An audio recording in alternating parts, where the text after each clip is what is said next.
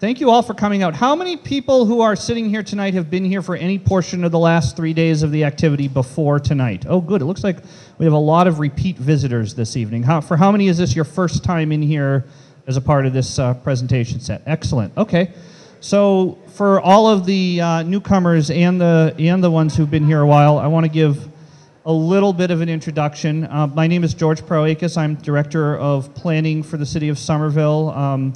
Worked here in Mayor Curtatoni's administration for the last 5 years. I'm here with Brad Rawson, Senior Planner, who's worked here in the administration for a bit longer than me. And the two of us have really had the honor to participate in what we believe is a very unique neighborhood planning process, whereby we have tried to break down the doors and barriers that usually stand between designers and neighbors, and try to allow the opportunity to really work together to plan our future and see where we can end up.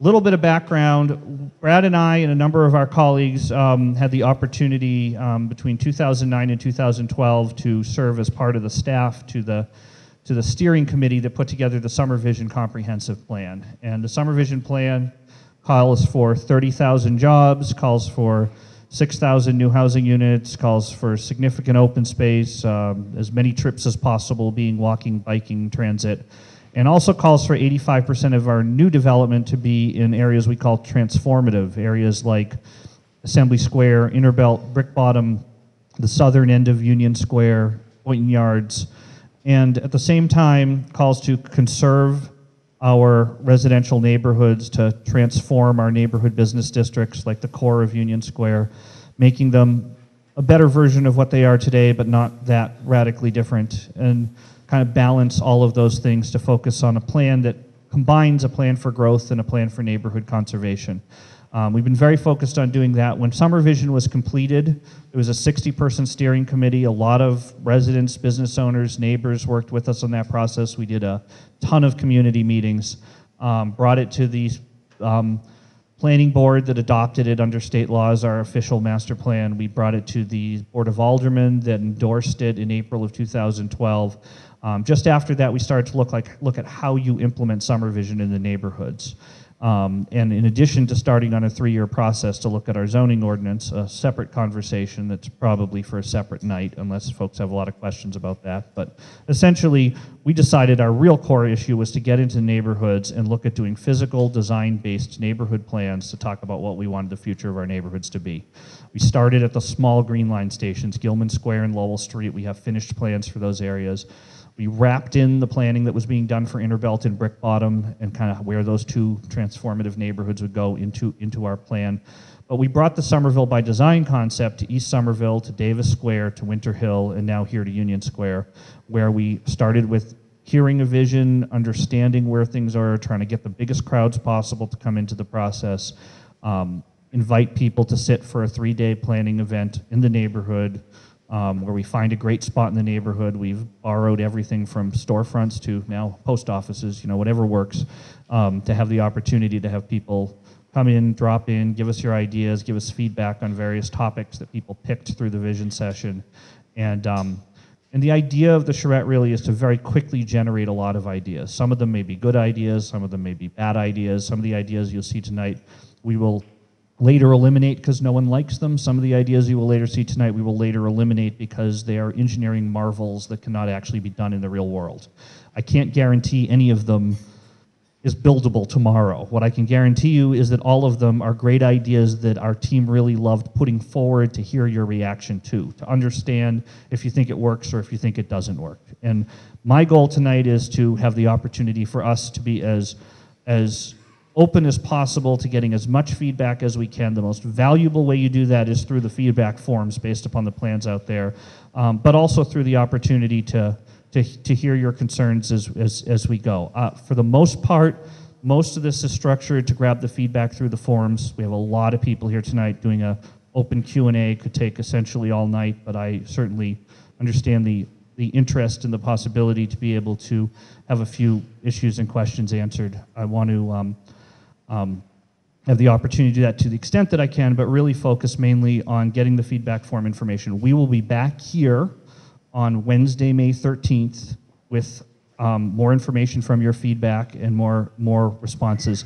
If there's stuff that needs follow-up before then, and there might be, we may schedule another meeting even before then, and if you've signed in and you're on our list, you will definitely find out about that. The idea is to generate ideas, put out ideas, get feedback on ideas, learn about where you're going, and generate new sets of ideas based on that. Before we dive into the formal presentation tonight, I have a question of all of you that I would like to ask. I know that we have worked tirelessly over the last couple of months to try to make sure that we can provide the most open and inclusive process to get as many people engaged in the program as we can. This evening, I noticed there was a group of people holding signs and protesting out front. I was working with the committee with the folks here to try to get the presentation together. I didn't really see exactly what concern was and what people were expressing concern about. If there's anybody from that group that would like to express your concerns, if you feel there's something we haven't done right or we haven't done outreach right on before we start our presentation, I would like to hear that. It would really help me make sure that as our team presents that we're being responsive to you and your concerns. So if there's anyone in that group who has something they'd like to say to us, I'm here to listen. I want to hear what you have to say.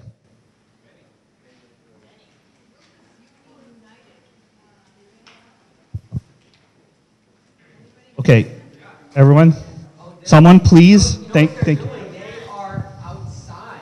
Are they still outside? Okay. Yes, no, I just feel free to.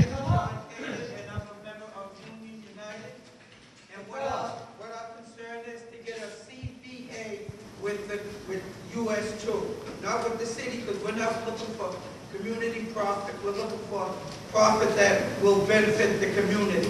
And that's our main concern, is to negotiate a CBA with US too. Thank you. Okay, thank you.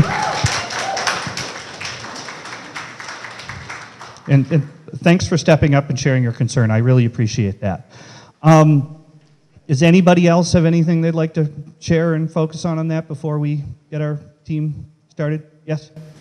Yeah, I think the key issue for us is we agree a lot on the principles, and we agree a lot on like what the concept would be in the CBA, but what we disagree is who's going to make the final decisions. And right now we're being told that the city will make that and the developer. And there's no place for the community. We want space for the community. We want the community to be present in the decisions that are being made.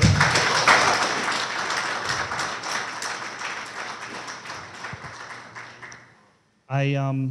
We certainly strive to do as much as we can to have as much community process and participation in so many of the things we do. I am more an expert in the nuts and bolts of design than the nuts and bolts of community benefit agreements, but we will dive a little bit into that topic of discussion a little later in our presentation tonight.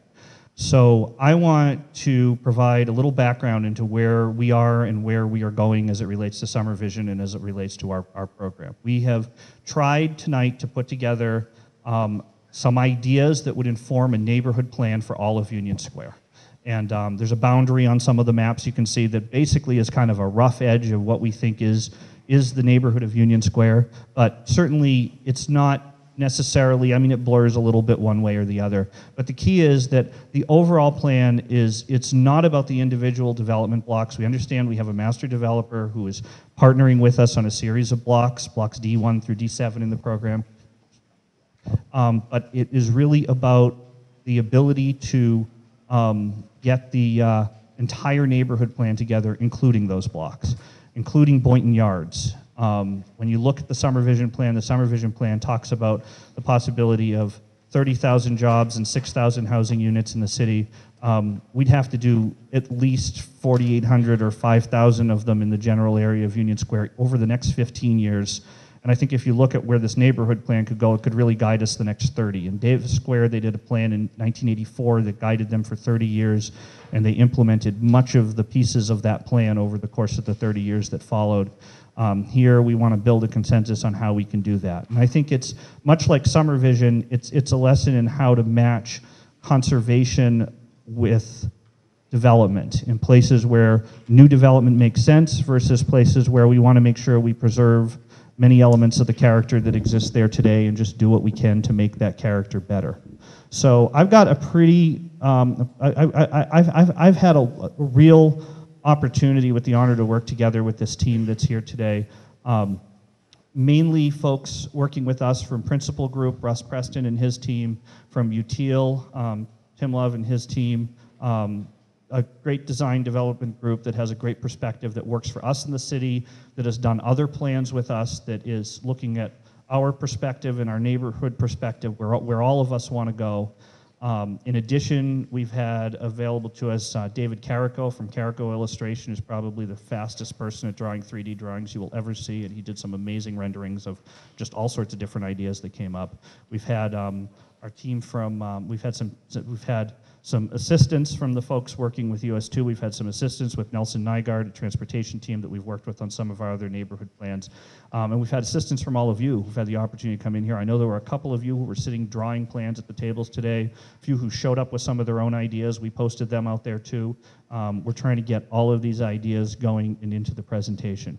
So I also want to call out, I saw a couple of elected officials here tonight. I believe I saw Alderman Ballantyne from Ward 7. Alderman Bob McWaters from Ward 3 is okay, and Alderman Marion Houston from Ward 2, and Alderman Mark Niedergang from Ward 5. And is there anyone else I missed? It's such a crowd here tonight.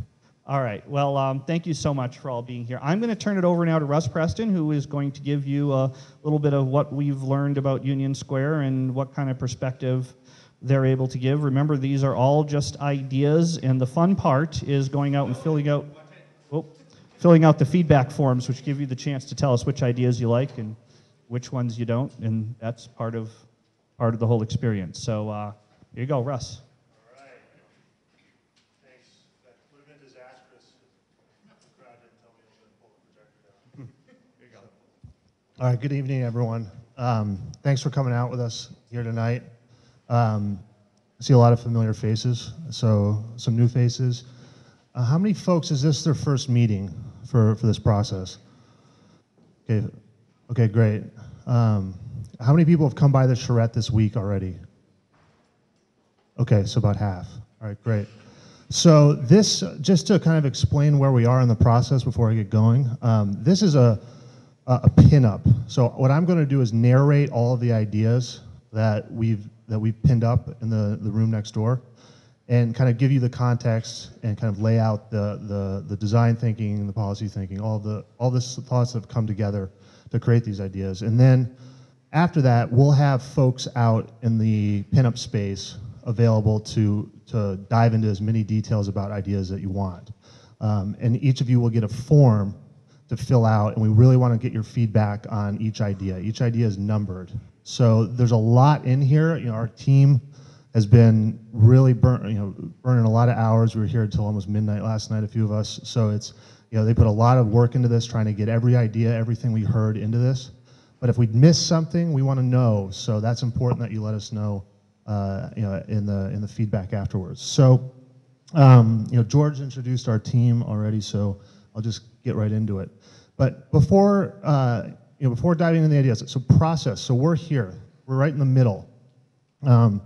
This creates, we've tried to really create this as a collaborative process. That's why we have designers in the same room as the meeting's happening.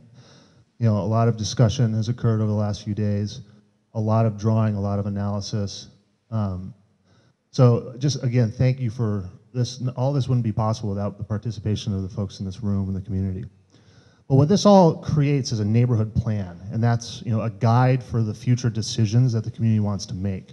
So you can download these at the city's website for Lowell Street and Gilman Square and take a look at those. Now, Union Square is a unique place, we all know that, and one of the major things we've heard from you all is what happens when development starts and how do we get a community benefit created. So this is our typical process in the other neighborhoods in the Somerville by design process. So we're in the Charrette, and the next thing that would happen would be an open house, where after we've gotten all your feedback, and done some more analysis and some more design on it, we'd come back to you and show that in May at a plan open house, get another round of feedback from you all on what you think of that, and then we'd draft the neighborhood plan.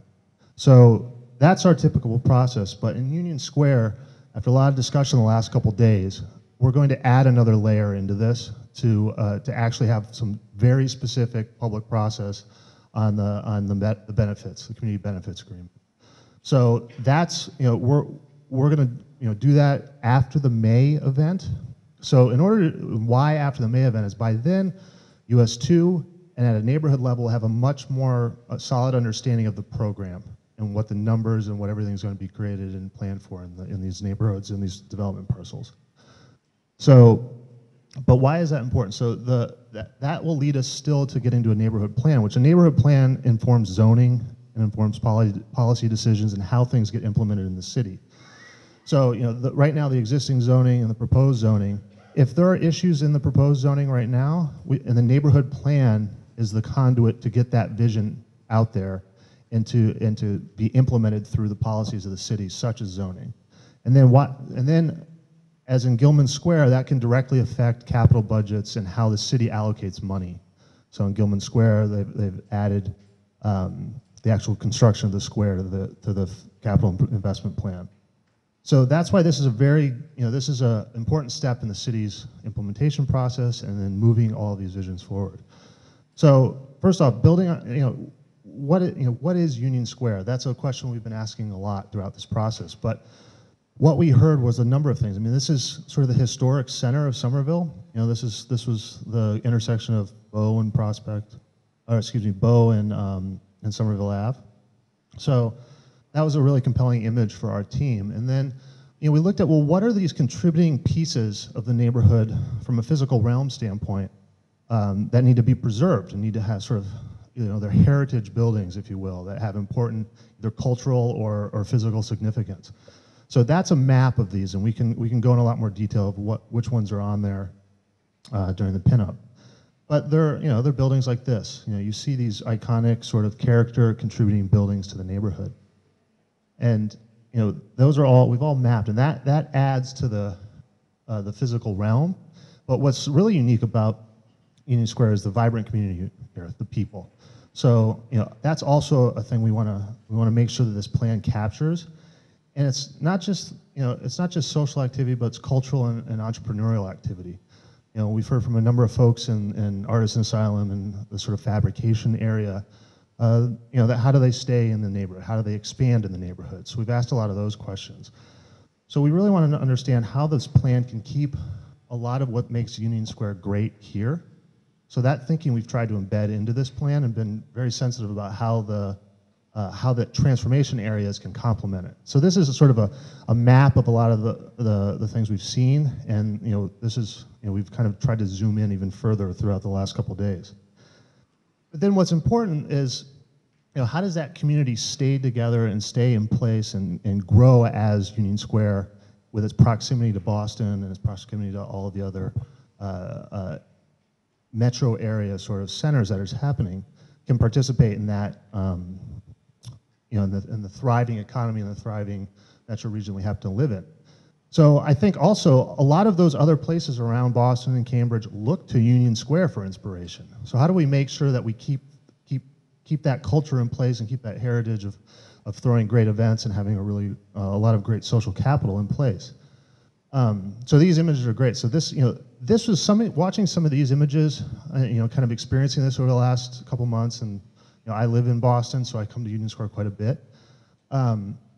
What's great about this is that people are using the streets, and that's so rare in cities today, that you actually go out, close the streets, and experience that as public space.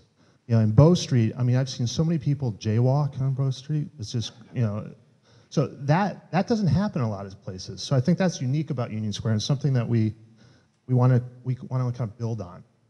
So, there's other issues. Development without displacement. That's a very clear message, and we understand that. And that actually is part of the solution here, is to not displace folks and coming up with smart ways to align policies and development to make that possible.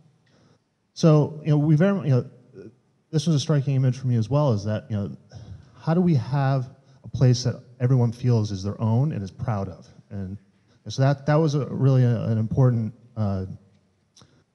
keystone for this entire design process that we're going to show you now. So what is happening? Now, these are the trends that I think it's always good to keep in mind. These are kind of the emerging conditions. So, 15% of Somerville now has access to rail transit. 85% when the Green Line's done. So the city on a whole is going to transform due to just the way people get around. So this, where most folks might drive now or get on a bus, they might get on a rail and walk.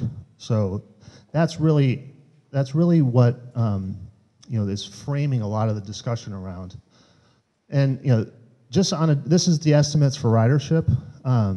So this is an existing condition in our mind. This is happening. This is a sort of fixed point in time. So a lot of this thinking is designed around this station. So the state, that MBTA project, that large, city, regional impacting transit project, created the revitalization plan for Union Square. So how do you, a lot of places across the country are trying to understand how land use and transportation infrastructure can come together to the benefits of those communities. So in Union Square, the city put out this revitalization plan, and that's pretty innovative for a place like Somerville to try to couple land use and transportation and get those in sync. So this is kind of our study area, but the D parcels are what's shown in pink, about 12 acres. So that, just to orient everyone, and that's really the redevelopment plan. So we always look to SummerVision. That's the city's comprehensive plan. How many folks have read this?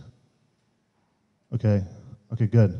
So, in 2009, a process was started. It was a very involved community process. It sets out some pretty clear target numbers, and we've been really looking hard at how we can achieve those for Union Square and for Boyne Yards. So I just want to take a few minutes to walk folks through that to give us a context. But Union Square is one of the more complex pieces of the comprehensive plan because it has neighborhood preservation, green, enhancement areas around transit, which is blue, and then transformational areas, which is the orange. And all of those kind of stack up together on in the corner there near Boyne Yards. And then Washington Street, we've heard a lot from folks that we can't forget Washington Street either. That transit node is actually, if you're kind of in this building, you might walk out the front door and choose to go to Washington Street before you might go to Union Square. So that was something that, spatially we had to keep in mind. So these are just some pages pulled from SummerVision. 9%, so the enhancement area, 9% of the open space, and then the transformation 15%. So we're, that's what makes up the areas of the city. So you can see there's quite a number of acres in the transformation zone. So the comprehensive plan just looks at land area. So it's kind of a gross number. And now in our neighborhood planning, we've tried to take these numbers down to reality, where are sidewalks, where are developable parcels, where do parks go. But just to to sort of reference everyone, there's the 35 acres of Boyne Yards land area and Union Square of 25 acres.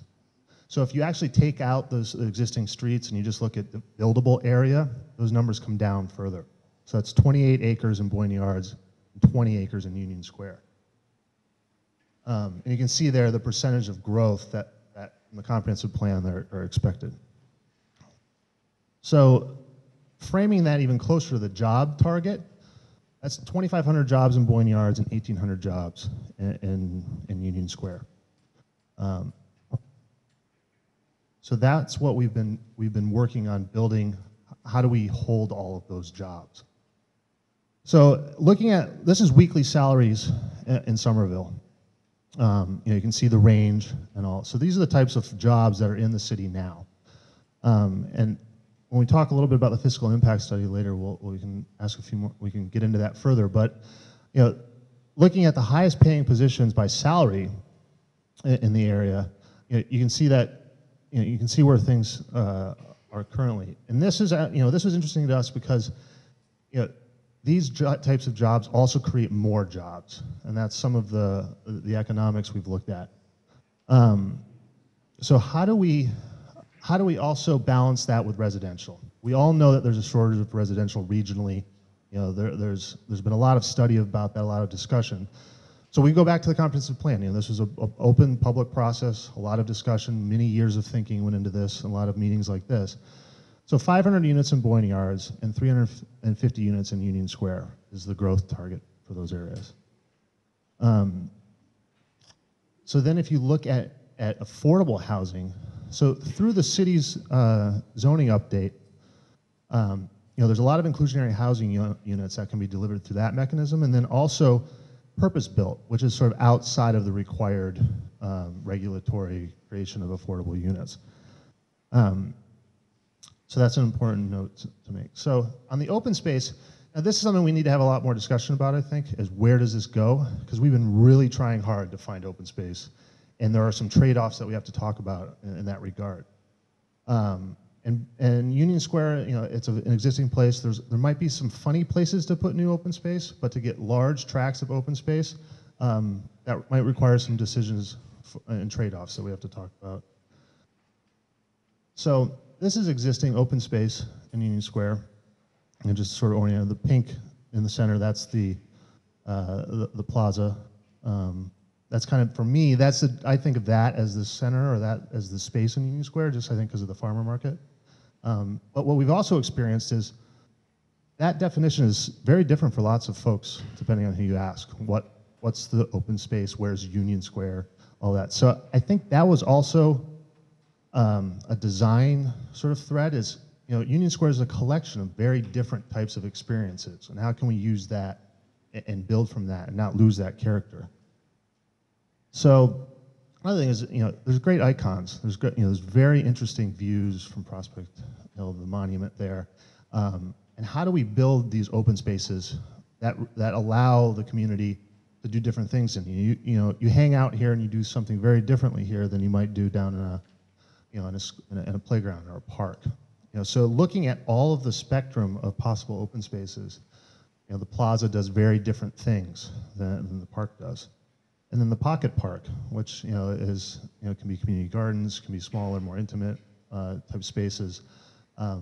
So all of these serve a purpose in the neighborhood, and we're looking to say, how can we, you know, how can we provide many different, you know, pieces of that? And then buildings. So a range of different building types: small, big, large, cheap rent, you know, other rent, office, co-working. We've looked at all of these types of buildings, and the city's actually been really ahead of the curve in large cities in the U.S. on this. By the new zoning code is building type based, so it actually regulates by what type of building it is. So that allows us to really preserve character, and really any new building that comes in online is thought about as a piece of this set of building types.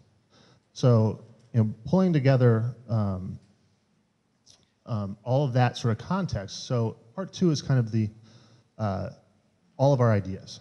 So starting with open space. And this is a draft, this is a pinup, so those X's should have been filled in.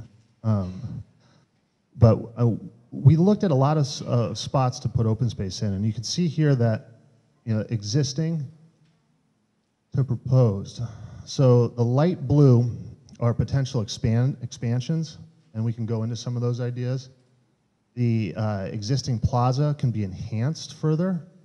And then there's some other ideas for how we can, you know, develop privately owned or sort of back courtyard areas into you know, spaces that might be used and more publicly accessible.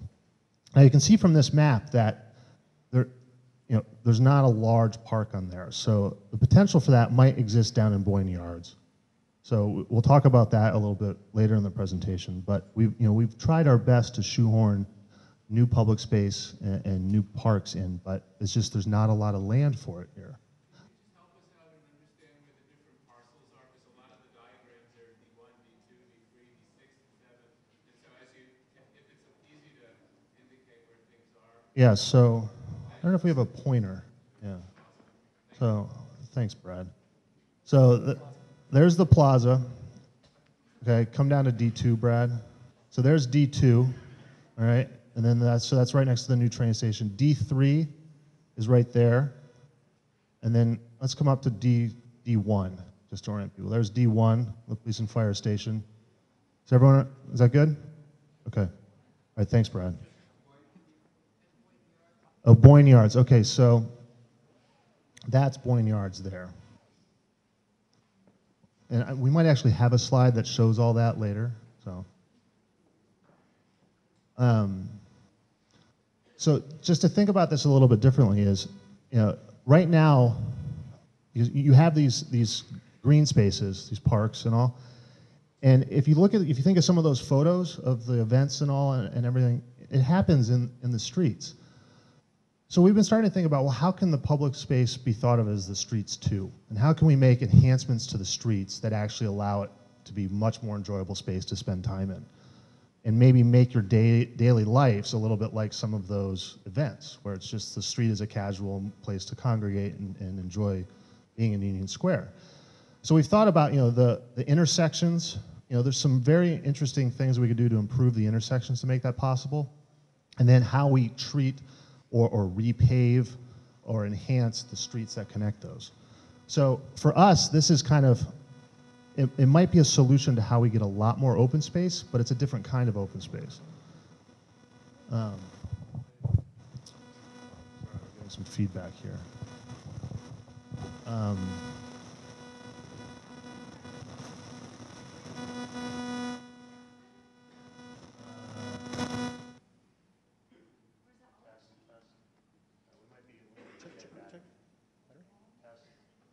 We got other batteries. Give it a try. Battery here in a second, and then we'll keep going. But just for the sake of time, that walnuts, that might be mislabeled. I'm not sure. We'll check. But so then we wanted to understand how these parks interacted with that street network. So we kind of mapped them by distance walked from the sort of center of the center intersection there, which is Somerville Ave and Webster and Bow Street. Just to get an understanding of that whole open space network and how those can start to be a complete experience between them. Russ, just to catch for a minute, because there's a couple things. We do these very fast. We do these over 3 days. The cemetery got caught as a new open space. It's actually an existing open space. It's not on here. The thing marked at Walnut Street Park is actually the parcel of land at 911 Aldersey Street, which is actually a privately owned kind of piece that has been a development issue over the next couple of years, the last 20 years or so. I think it would be a very interesting future park site, but it isn't today. But that's the details are a little off, and we'll work. Yeah. So that just the concept is still there. this is halfway through our process. So you're seeing this is really a collaborative design effort. So there will be some corrections we need to make. So keep that in mind. Thanks, George. So moving on to, okay, well, how do we think about open space and then what we're calling sort of the D parcels, or that darker pink, and then the transformation area, which is Boyne Yards. So that's the transformation in Boyne Yards. So that's where we have potential for new open space as well. So does that help orient everyone? All right. So and we went through and calculated all the square footages for everything just to kind of understand the sizings there. So fabrication, that's how we thought about this area of the neighborhood, which is down near Artisan Asylum and Brooklyn Boulders and sort of towards the west on Somerville Ave. Now, we mapped all of the existing fabrication, maker, artisan, co-working, innovation, all accelerators. We tried to map all of those and understand where they were clustering and how that proximity was important. In studying some of these case studies of sort of other areas that are trying to do what Union Square is doing, and sort of some thinking around that, is that the proximity of each of these uses together is very important, but also their proximity to being on the edge or not necessarily in the center of the neighborhood is important as well. So we looked, so this is what's happening now. You can see it's not right in the center of Union Square. So that was important to keep in mind as we started to think about how can some of these uses expand and stay in Union Square. So this is a map of just of the sort of the fabrication area of what's there now, and trying to document it. Now the building footprints you see in blue. Oh.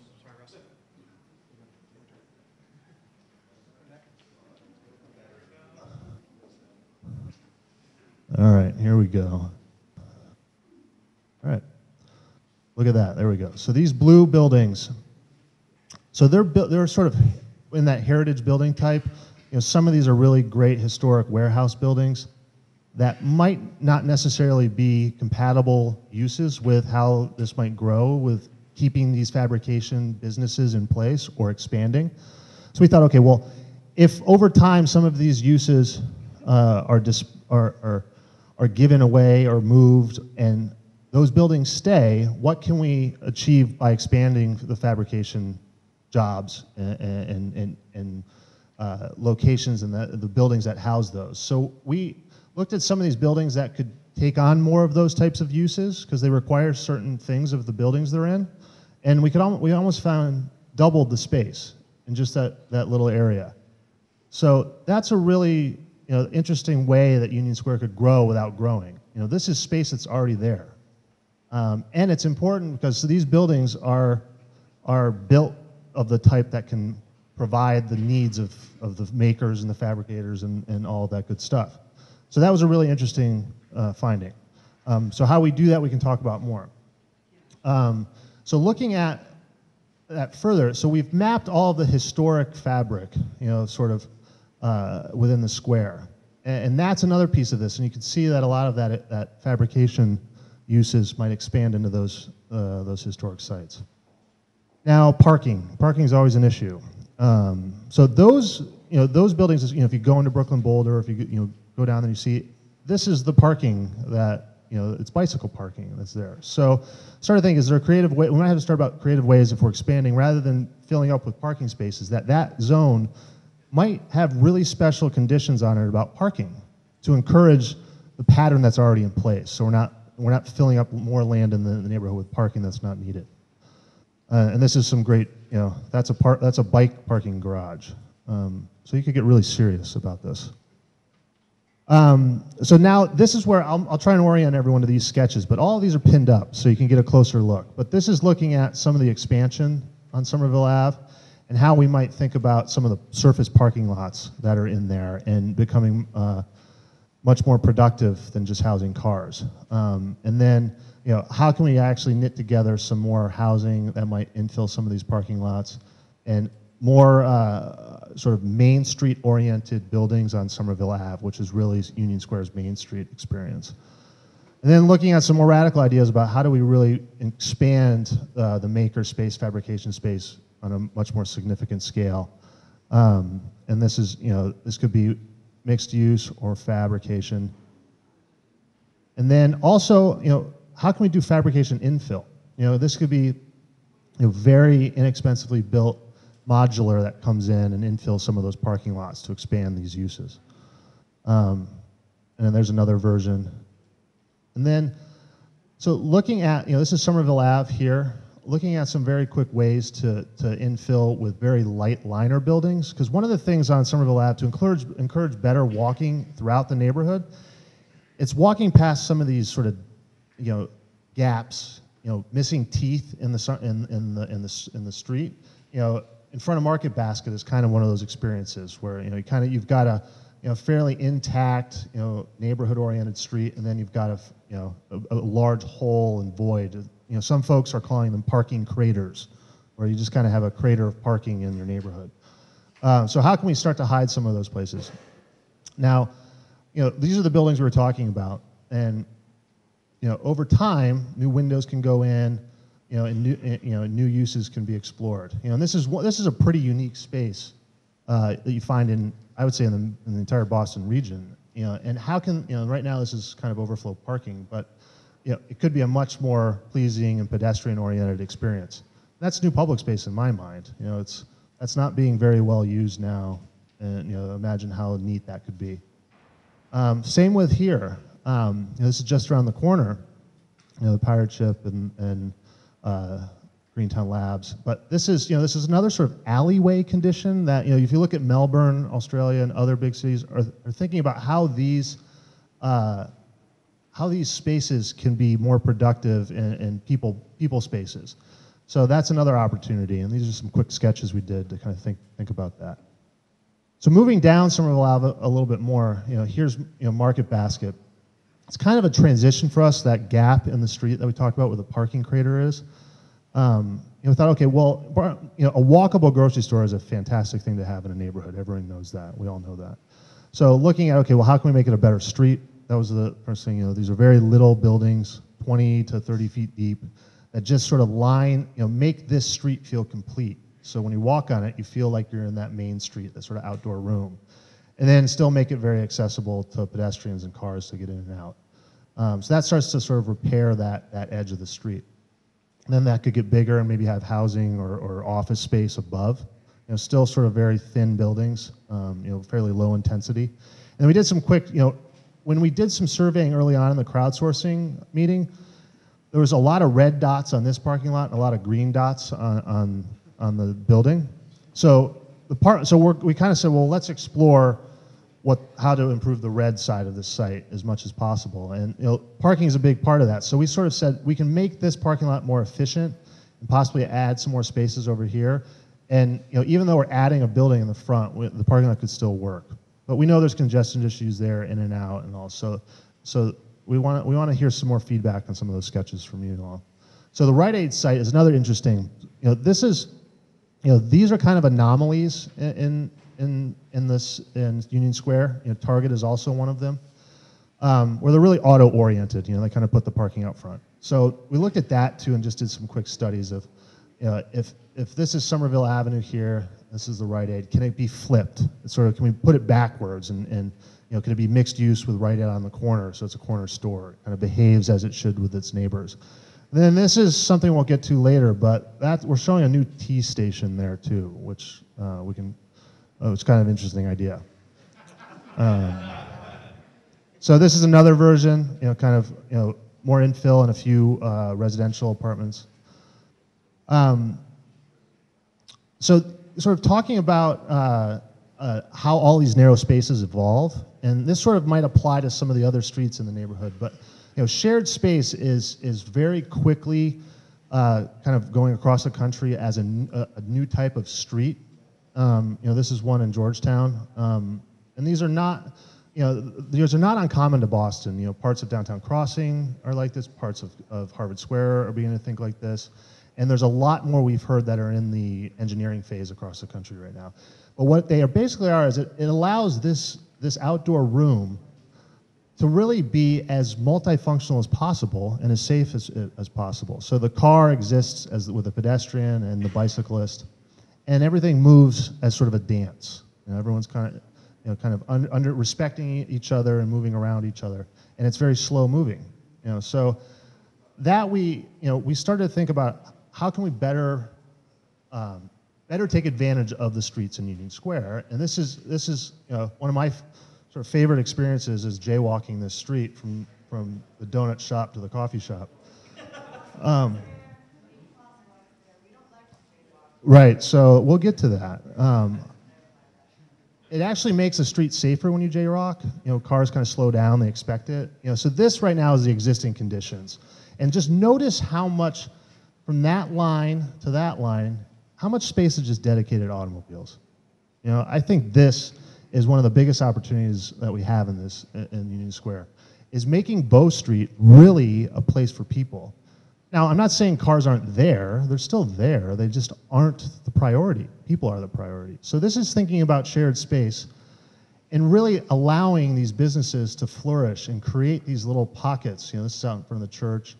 And this here, these buildings are actually on D7. So they're, you see them come up out of the ground, and possibly new stores and new shops might, neighborhood-oriented stuff would be there. And so that in my mind, I get really excited about how we can create public space in land we already have. So looking at the Union Square Plaza, this is sort of, my mind, the sort of, everything kind of leads down to this in my mind. The sort of, you come through Bow Street, all these roads collide here. And so this is a sketch we did, just kind of thinking through a number of different ideas here, and I'll just kind of hit the high points. But first, sort of moving from left to right, is the Somerville Ave, Webster, Bow Street, sort of, I call this the bow tie sort of colliding intersection. you just look at all the pork chop sort of islands. You have to kind of skip across as you try to get from one side to the other. And it's just trying to walk from here over to here. I mean, any of them are. We've all done that. So this is sort of saying, let's think about how we make that into a public space. And that was one version of it. And this shows the sort of D7 housing that would come online there. With a lot of discussion about that being family-oriented, affordable project. And then here, thinking about how the inside of these blocks, the back courtyards, there's a number of those conditions around Union Square. Most notably, sort of behind the Independent, this sort of what's happening back in here is very interesting. And we said, well, let's figure out if these back courtyards could actually be really dynamic places that people come to enjoy that being outdoors. And some of it has a public park that has a chain link fence, and sort of like, let's figure out how we can make those two work together. And then let's figure out how we can make a new one. So that was another way we could probably find some more usable outdoor space. And then the plaza, there's some very small tricks of like landscaping, the hardscape that's there, that would very quickly allow this to be a lot more flexible. And for one, has anyone tripped over the little curbs covered by the trees? It's like that little 6 inches says don't come up here. So if we can just redesign that area, then I think the amount of land or the way this whole space functions kind of grows. So that's one quick idea we had, but leading to, well, let's find some new public space. So this is the intersection of Prospect here, coming into Washington Street. And we looked at, this is kind of an interesting intersection, and we kind of looked at how this parcel might be redeveloped into an office building. And we thought, well, this is really sort of, great public spaces always exist in sort of clusters or pairs, like the main square has a smaller square. So we thought, well, is there a way we could actually make a new park there? Small little park that's sort of, is sort of a gateway into Union Square. And then, we've heard a lot of discussion about Ricky's as a really important use, important piece of the community. So can that actually be, relocated and put into a fairly, signature building, something that's, very beautiful and sort of, kind of expand out into the park so yeah, just to orient folks, this is D2 here. All right, here's the new train station, Prospect Street. This is D4. D6. Sorry, D6. You can tell we get confused with these two. That's the old fire station there. Show where the CrossFit building is. There's the CrossFit building, right there. The CrossFit building's right there. That's Scat TV, yes, excuse me. CrossFit building is right there. This is the substation here. All right, so this is D1, and we'll get to more of that a little later. So the intersection there at Webster, Somerville Ave, and Bow Street. So let me orient folks. This is Somerville Ave coming through. This is Somerville Ave being converted to 2 ways. So really well-functioning main streets have sort of, if you think from building face to building face, it's 50% of the space is sidewalk, 50% of the space is pavement, and the most well-functioning main streets have 2-way traffic. It just allows all of the stores and all of the trips to interact the best. So we thought, let's try and enhance all of these existing businesses and these existing buildings by just supporting a better functioning main street. So that, so we modeled this in traffic, and we'll get into this later to show you how this actually functions. But this is where it gets really interesting. And the first time I saw that, I thought, wow, how does that work? So, this is actually one light that makes all of these movements possible. So there's no more sort of sequencing and all that, and multiple people coming through in different directions. But what happens is we're allowed to expand public space here. We're allowed to expand public space here. This is the convenient, yeah. And then this existing. So this is D7. That's the bank and reliable. This is the bank and reliable. This is Somerville Ave here. This is Webster here. This is Washington. And this here is Somerville Ave coming through. And this is Bow Street. All right, so you can see here that we've actually, just by rationalizing this intersection, we've created, 1, 2 new attached plazas and enlarged an existing one. And we'll show you how this works from a traffic standpoint. So speaking of traffic, so let's kind of talk about McGrath Highway. A lot of the discussion, Mass DOT was here during the Charrette and talking about when this gets de-elevated and becomes an urban boulevard or an urban avenue or a street that you can walk across. Let's put it that way. What happens and how can we understand that and how it might function with Union Square? So there it is today. This was a good idea at some point in time. So this is a model of what that street could look like, a street section. So this is, the street section, just to orient everyone, is basically from the property line to the property line. What happens? How many lanes are there? How many parking lanes are there? So in the same street section that McGrath Highway sits on now, we can build sidewalks that are nice and wide. We can build a lane of parking. We can build a local lane for slower moving traffic to access all of the houses and the buildings that are fronting McGrath Highway. We can build a 10-foot boulevard with planted boulevard, trees and all. And then we're suggesting that Somerville support the 4-lane version of McGrath Highway. That's 2 lanes in both directions. And then we can actually build a multi-use path. So that's sort of jargon for a sort of alley of bike paths with gorgeous trees, sidewalks, running paths. So there's 40 feet there of linear public space that can be created from Washington Street all the way through to where the Target site is. And that, and then there's also a local access road on this side and another large sidewalk with even more trees.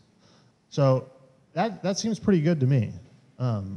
There it is. So you can see Washington Street as you're walking up Washington Street to the T, to get on the new Washington Street train line is right here. This is McGrath Highway. This is where it goes up the bridge here to go over the rail line and into Cambridge. So there's a few other things here that I'll get to, but just want to let everyone, that section of McGrath Highway could have that kind of street section. And then we've also, this bikeway, and this walking path can run along the side of McGrath Highway here and link into other networks that we've looked at around Union Square. Now the other thing that's going on here is being up against a highway, you can look at the Big Dig in Boston and see what's kind of occurring next to that new park. There's some left sort of land here and sort of key intersections that might take advantage and look at this as being a neighborhood amenity and street and be redeveloped, as well as the sort of auto-oriented Target. Now Target is actually another great use to have in your neighborhood, but Target also has an urban store, has a multi-level store, has a store that's oriented for people who are coming there by foot. So in the long term, sort of thinking ahead, how do we make this, think about this auto-oriented land as a potential expansion of Boyne Yards and another area where walkable streets and office buildings, lab buildings, makerspace can all be created. So, going from left to right, I'll kind of explain what's happening here.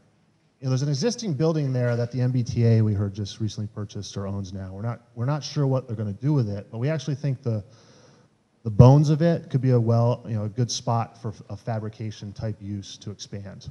So that's kind of what's going on there. And then the Target site, the building actually sits right there now. So the idea is that the Target could remain or it could be replaced by mixed use, taller parking structures with buildings wrapping them to actually create an extension of the neighborhood. And then this new block tries to do several things here. This is This is realigning all of the sort of intersection that you have out in front of Target now to create perhaps a new site for a library, which would be an incredibly cool civic building that terminates. Sort of, you'll have a view of it from all of these major streets, McGrath Highway going in both directions, as well as coming down Somerville Ave. You'll see that. So that could be Somerville's sort of a civic building that anchors Union Square, this edge of Union Square, and is a real gateway moment. And then this is sort of looking at, if you look at the city's comprehensive plan talks about, what Somerville Vision talks about for Brick Bottom and Inner Belt, which are all over here. It might make sense to tie in some better pedestrian connections, some better bike facilities over there, as well as some local auto connections. So this is looking at how do we actually make a better sort of block structure that's more broken down, more oriented towards a mix of uses. And then, how can Medford Street be calmed and actually participate in being part of the, this sort of neighborhood system. So this is a strong movement going into Cambridge now. But so we wanted to preserve that to happen, but also wanted to allow that connection, that future connection into this sort of evolving neighborhood to occur. So looking a little more at Target, so this is Pat's Toe. So Target, this is Medford here. This is the sort of McGrath Highway overpass here. So there's quite a bit of land available there. So I'm sorry, Pat's Toe is up here. This is sort of on the other side of the tracks from Pat's Toe. So this is Medford Street before you go under the tracks. So what's important here is as you go into Boyne Yards and come down Medford Street, and then this is the Green Line. The Green Line comes right past this site. This could be another T-stop right there. Somewhere along, and we put it right there for a reason we'll get to later, but it has to do with this existing rail line here. But this is a possible transit-oriented development. This could be other large format buildings that actually don't affect their neighbors much. This is sort of trapped in by all of these pieces of infrastructure. So we looked at, is there a better way that site could take more expansion and not really affect many of the neighbors. And then another version of that, so this is the Green Line here, rail corridor. This is Medford Street coming through. So this is Pat's Toe. This is sort of the bridge going up. So this is looking at another version of how the McGrath Highway as McGrath Boulevard could come in and meet Medford Street. And this might preserve that connection down into Cambridge. And then looking at how Target might add a parking structure for its surface parking lot, trade that for some more mixed-use buildings that could go on the site, whether that's office, lab, or other use, we're not sure. Now, those are all fairly intense sort of redevelopments. It's, it's sort of a retrofit of that entire parcel of land. But how can Target just become a better neighbor in an incremental fashion? So if you look here, this is the Target site here. This is Medford. Somerville Ave is up here. So we looked at, okay, the Target use stays, the building stays, but perhaps the secondary building goes away and parking is built inside that block with new residential or other use on the side. And then a new sort of mixed-use building might hold the corner with additional retail, so that corner at Somerville Ave and McGrath Boulevard is held with a nice gateway building. And then, a lot of the parking lot could have sort of we thought a kind of market shed or mixed-use shed, some sort of interesting way to line the parking lot that could also be used for outdoor events and programming there. And then there might be a sort of, we thought like Shake Shack or some sort of restaurant that actually comes out and engages the street. So there might be a way that we can actually make Target, this whole sort of auto-oriented site, behave and become part of the neighborhood. And then here might be another a new retail or new expansion building there. Now, the one other thing to note about this is this parking structure connecting across to Boyne Yards. This was an early idea for how we can accommodate more cars and also make sort of the local traffic in and from, into Boyne Yards, give that a little relief from only using Medford Street and Webster. So here's another version of that, very similar, but this looks at putting this intersection as a public space with an iconic building there. The traffic engineers didn't like that one. But this is also another version of sort of retrofitting Target into an urban sort of mixed use edge of the neighborhood.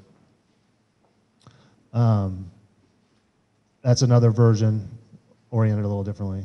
This is another version that some of us got very fascinated by the sort of crankiness or sort of this it's actually very picturesque, the curved streets that you find around Union Square. So can that sort of, be a way to redevelop as well? That's still in the character of the sort of block structure and streets you have in the neighborhood. So let's dive in a little bit more detail. So D1, we were just talking about Target, but so D1 is one of the larger development parcels. We did a number of studies. This looks at a library, some office. This looks at a more contemporary library with a cafe, some office, and then some townhouses. We also looked at how could office anchor the corner of Prospect and Somerville Ave, and that kind of starts to influence what happens on D1 as well.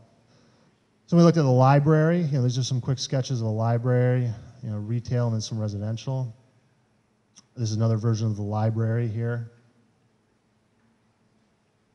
Now, looking at another version, so this looks at pulling back.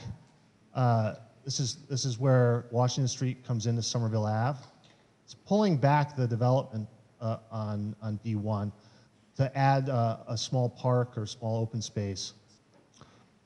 This is looking at sort of a courtyard building and how these other D parcels adjacent to the post office might build out. This is another version with a courtyard, additional open space in the center here. And this is sort of a diagram of the library, the office, and the residential again. Sort of that sequence in a few different organizations. Can you explain what you call the fire station? The old fire So this station, is this. what we know as SCAT? So this is SCAT here. What's Excuse gonna me. happen to SCAT? It's there. We haven't done anything with it. The building's there. Over the course of time, I've heard ideas of SCAT staying in that building.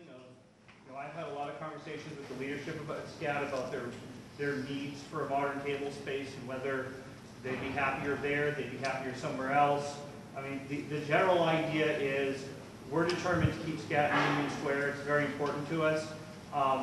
If the park and the layout of that space and the use of that building makes more sense doing something else, we would all be responsible as a city of finding a place for SCAT to fit somewhere else nearby. I mean, with so much possibility of different buildings, there's a chance to potentially take a new building that offers a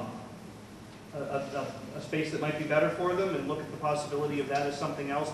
As I said through this neighborhood connect process, there's no determination of any of those ideas. I mean, it's a matter of if we all say the most prominent, logical place for our cable TV station is right on our central plaza, then we can do that. If we conclude that the most prominent use of that site is something else and our cable TV station should be across the street in one of our modern office buildings, we can do that. So I need the feedback. That's part of what I need, and that's what we're going to do through the process. I want to finish. Yeah, so we'll get to that.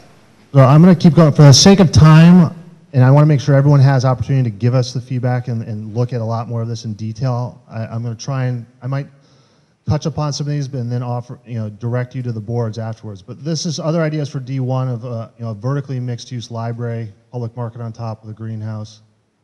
Now D2, or to everyone, everyone understands D2 is directly adjacent to the train station. We looked at a few versions of these. This is an office building on the corner of Somerville Ave and Prospect. This is a mixed-use residential building wrapping parking.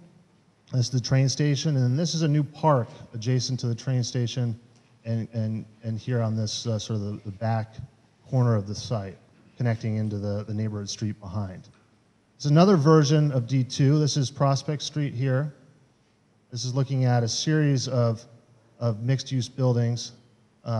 This is pulled back to take advantage of the two entrances and the grade difference. This is the bridge coming up. We have to provide accessibility down into these lower entrances. And then this is looking at building an alleyway or laneway in the back, and additional parkland tying in the back here to the neighborhood street. This is D2 as a park. So this is what D2 is going to look like in the not too distant future if nothing happens on D2. So that's the existing train, that's in my mind the existing train station. That's what's going to be built. So there's Dunkin' Donuts and Prospect Street. So you can see here the large sort of turnaround sort of surface sort of parking lot for the ride vehicles and the curb cut. So that's sort of the existing condition that we based a lot of this thinking on. Now looking at the zoning and a lot of the sketches, we came up with this image of that. So this is looking at a new park here in Prospect Street at the edge. Now just to orient everyone, this is SCAT here. This is the existing building. This is D4. Six. Sorry, I keep doing that. D6. This is the new park, a possible relocated Ricky's, the flower, the landscape market. This is the train station here. So this is at the top of the hill. You see it coming out there. This is the lower entrance. So it sets up an interesting sort of urban condition where you have sort of some three-dimensional public space. We're thinking that this could actually evolve into a really interesting amphitheater where some programmable outdoor space occurs adjacent to the station. And then that sort of welcomes you as you come out onto Prospect Street, where you see a number of different storefronts and retail. And then this is just sort of the massing of a potential office building. And you see there beyond, that is D3. So that's an office building on D3 coming up on the other side of the tracks. That there is the housing tower over in Inman Square. In Inman, yeah, sort of near Inman, there on Cambridge Street. So here also, from the thinking about how to use our public spaces, our streets and our right-of-ways better in the core of the square, thinking about how this intersection can also be, a very friendly pedestrian intersection, a sharing of spaces. So this could be a real gateway moment for Union Square. And then this is another outdoor sort of facility. Now looking back the other way, and this is a little less refined than the first image, but so this, just to orient folks, so there's the train station there. You see it, there's the fin sort of the roof. So this is D2 coming up, So looking at, residential, office, and then going down into the square, you see a little bit of D1. And then this is the sort of edge of, I think it's D4. It's a piece of D4. It's sort of the triangular site there near the corner of Prospect and Webster. So that we're thinking of as a park. And then that intersection here where sort of Webster and Prospect, it kind of all collides there. It's a tricky intersection. We've actually rationalized that into a new park. So it sets up a nice way for cars to kind of use it as a square about, where you actually navigate fairly slowly around this new park. And the traffic engineers are still working on this, but it might require no traffic lights there. And then this is D4 here. And then looking at the corner of D3 here with potential retail and office above. Or commercial, we've been talking a lot about how these, how can the second floor be, sort of a mix of uses, fabrication, maker, co-working, all of that. So down to D3. So D3 is really two parcels. There's this corner parcel here. This is the train station. This is the intersection of this Webster here and Prospect. So looking at this as two parcels and being phased in was kind of, sort of a constraint, a design constraint on this site. So this is an office development here with some parks and open space that hopefully will connect to a future pedestrian connection here. And we can talk about that a little bit more. So that's Beacon Sales and Royal White Laundry are the two pieces that make B3. All right, thanks, George. And then this is a mixed-use building here, residential considered as the program. We'll get into the program for these, what we're thinking about as the program a little later. This is another version of that same program with the street coming around and accessing parking behind. Still office, sort of holding the corner here. And we set this back thinking about how the pedestrian experience coming out of the station might be enhanced on this side of the bridge. So there might be a future connection, expanded sidewalk, more room for folks to walk up and get into the station. This is another version. And this version looks at putting the office oriented in line with the train tracks, and then sets up a sort of plaza space between a smaller, lower scale building that would maybe match the character of the existing, this is under construction now, but existing fabric in the neighborhood. And then how that might connect back into Boyne Yards, provide maybe a better sort of walking path or desire line from the train station back into the transformation area that's Boyne Yards. This is a variation on that. Some of these are constrained by the property ownership here. So this is a very simple sort of courtyard building version. Yeah, so we'll talk about that a little bit more, but the thought is that there would, because of the grade here, so as you kind of walk up the sidewalk here and get on the bridge, there's quite a bit of grade difference in this corner of the site. So that's a... Oh my God, I'm so sorry. Okay, so... I'm so sorry. I'm trying to unplug something. Bear with us here, everyone. All right, so to answer the question about parking, that's where we're at. So this is a logical place to put some parking to take advantage of that grade. And then here we're showing parking, a freestanding parking garage, but some of these other scenarios have parking sort of shared underground and possibly on a podium, sort of behind the retail, up against the railroad right away. So we'll get into that. Yes. Yeah. So we went through all these. So this is D4 across the street.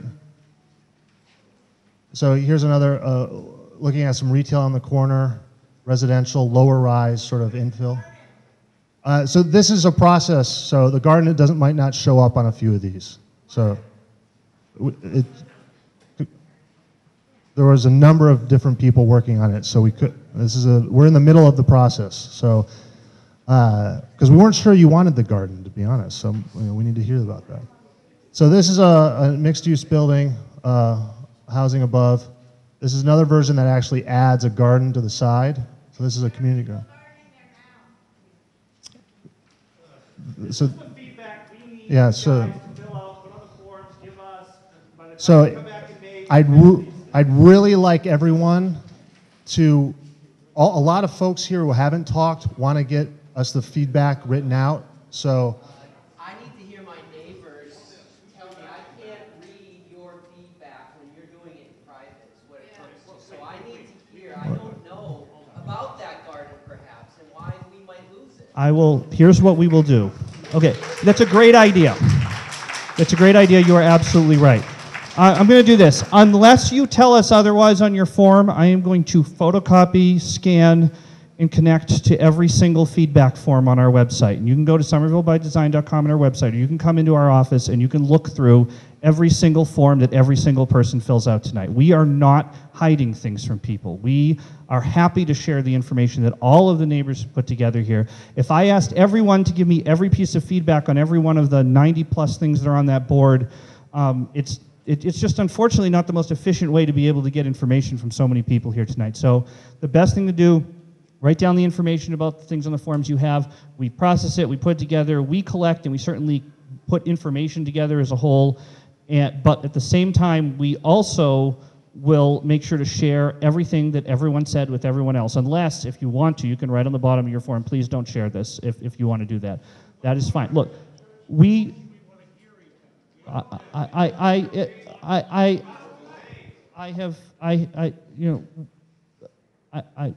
we are going to do everything we can to hear what everyone has to say. We've had 9 meetings over the last 2 nights where we've had people come and talk with each other. I am happy to do more of those, but the idea here was to have the opportunity to put together a bunch of ideas, put them out there, and get feedback on those ideas. Sometimes, I want to stress this now, bring in a bunch of folks. Some of them are from the city, some of them have been here a long time, some of them are from out of town at the first time. They look at a plan, they miss something. They miss an existing garden, it sounds like. We very quickly are able to correct those things because we are, as I said, in the middle of a process. Most communities and most planners will spend 6 months hiding in a room doing exactly what Russ is showing you up here, and we'll catch some of those things and we'll come back and we'll show you a set of finished plans. This is a very raw set of plans. We miss things. We missed the cemetery. I made 9 Aldersey Street a public park. We are not perfect here, okay? Actually, it might be a great idea, but that's where I just want to have a chance to have us plow through this information, catch as much as you can. If you want to sit and talk to each other, talk to us, we'll do that. But there's just a lot of production that was done here, and I'd like us all to be able to get a chance to see it. Yeah, we will. We will. This is literally in the middle of the process. We finished some of these drawings 2 minutes before they got onto the slide deck. So, folks, please bear with me here and let us get through all of the ideas so everyone can see the full breadth of the thinking. And then all of this is pinned up next door. If you want to talk about one of these more, we're going to have folks at each board listening, and everyone can congregate around these images again. Are they going to stay pinned up? Yes, yeah. Is Yes. the building going to be open and available? That is a good question. It would be great, I think, because We've put these boards in a very... run out of energy and patience this evening. well, Anyone's feedback. It's going to continue. We will do our best through the email and the information to set up a couple more times when you can come see the boards, either here. Sometimes we brought them back to City Hall and left them there. I'd prefer to do it here if I can get people here to kind of hang out with them on a couple of nights over the course of the next few weeks. So we'll find a way to do that. All right.